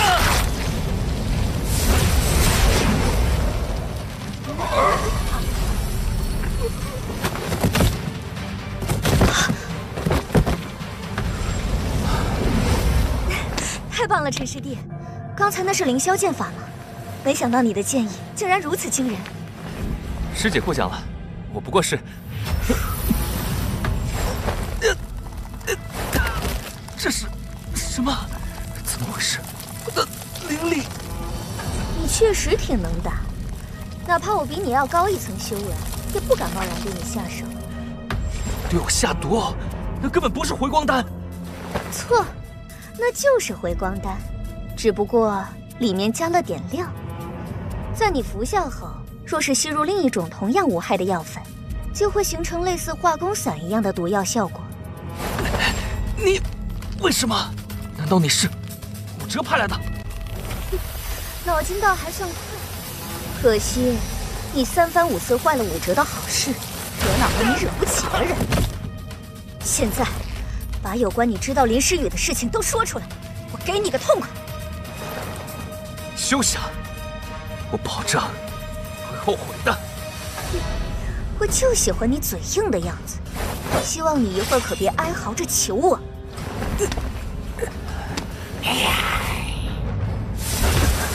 谁？真是让我看了一出好戏呀！没想到名门正派的弟子，居然也会如此龌龊。假身，那人若是一起上，我恐怕只能装死脱身了。但是现在，统统在这里化作老夫的尸块吧！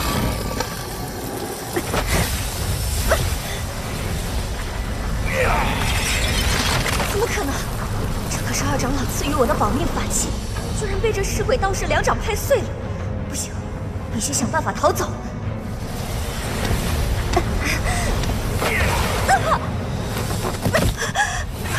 真当我只是普通的筑基修士吗？若不是为了偷取那物，导致我重伤从金丹境界跌落至筑基，对付你们这些杂鱼，又何须浪费这么多力气呢？你倒也算有几分姿色。等我处理了另一边那群龙雀卫，就把你炼制成我的新尸魁，日日夜夜陪伴我。当然，还有，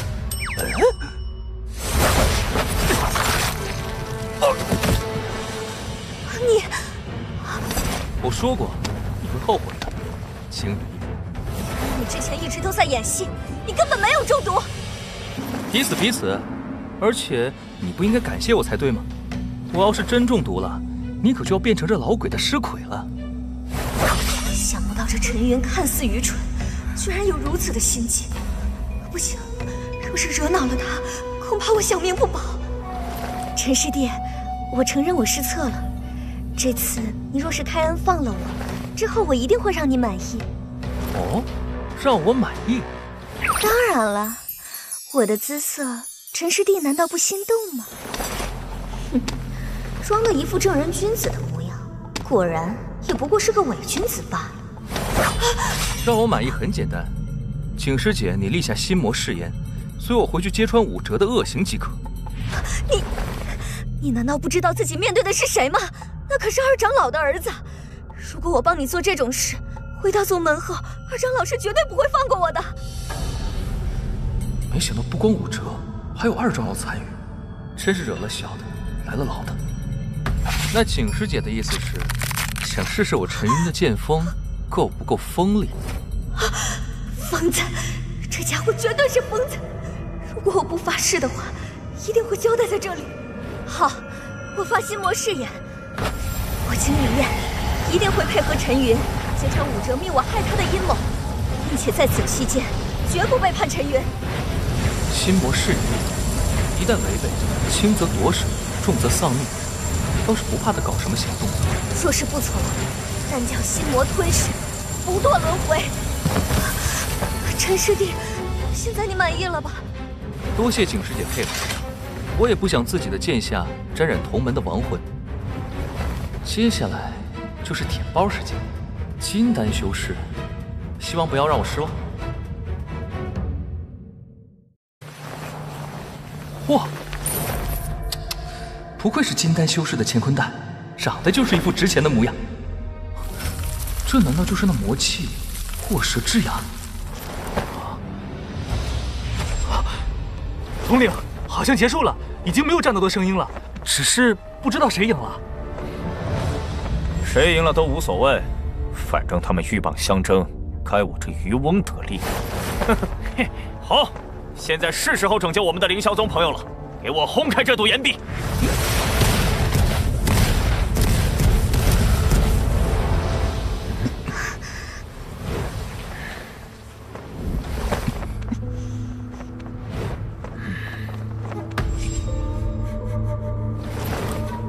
二位辛苦了，这食鬼道人的尸体还是交给我们龙雀卫来处理吧。如此玄妙的气息，一定是好东西，绝不能让凌霄宗的这小子拿走。还有阁下手中的那块玉石，那是重要的证物，还请一起交给我们。我要是说不呢？我劝阁下还是好好审视一下自己比较好。受了这么重的伤，难道还想与我们为敌吗？你什么时候产生了错觉，以为我受伤了就能赢我了？本来你们交出收获，还能留你们一条性命，现在看来是敬酒不吃吃罚酒。结阵！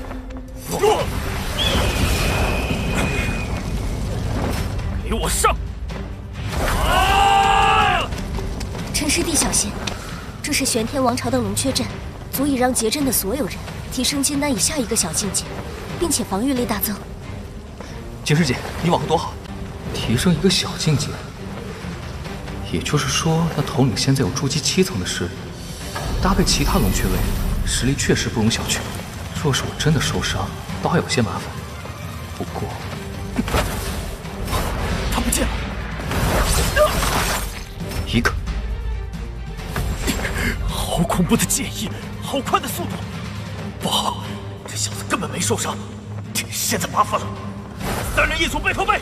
不要给那小子偷袭的机会！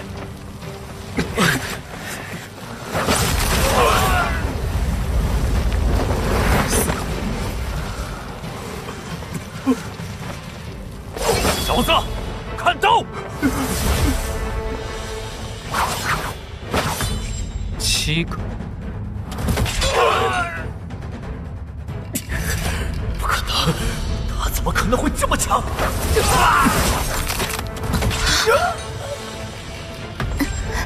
他居然强到这种程度，我就算不受伤，恐怕也不是他的对手。可恶的武哲，居然还和我说他的修为天赋不值一提。住手！是我们的错，不要再打了。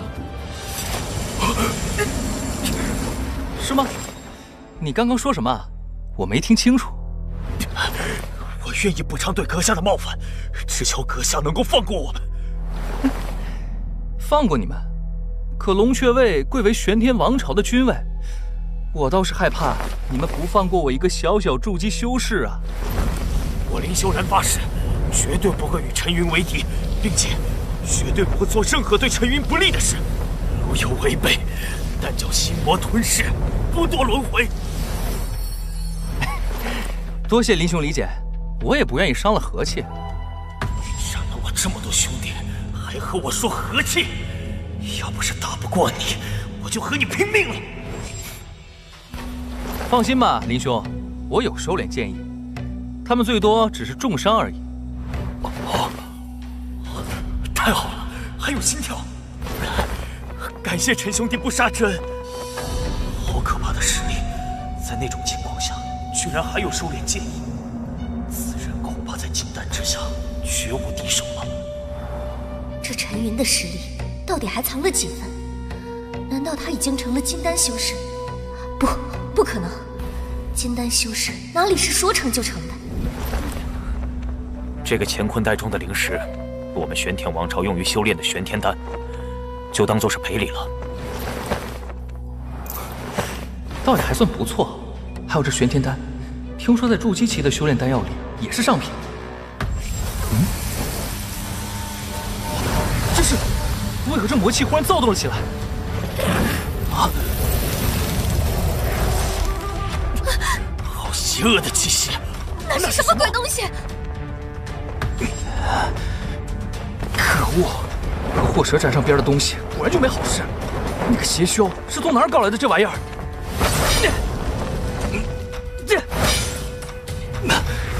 什么？一变花瓣？小弟弟，这祸蛇本源的暴走可不是你能解决的，还是交给姐姐吧。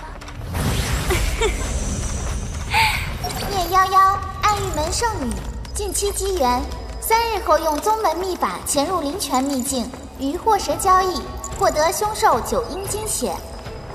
暗玉门圣女，这暗玉门是何种门派？我怎么没听过？而且，她居然能进入关闭的灵泉秘境，还和祸蛇搭上了关系。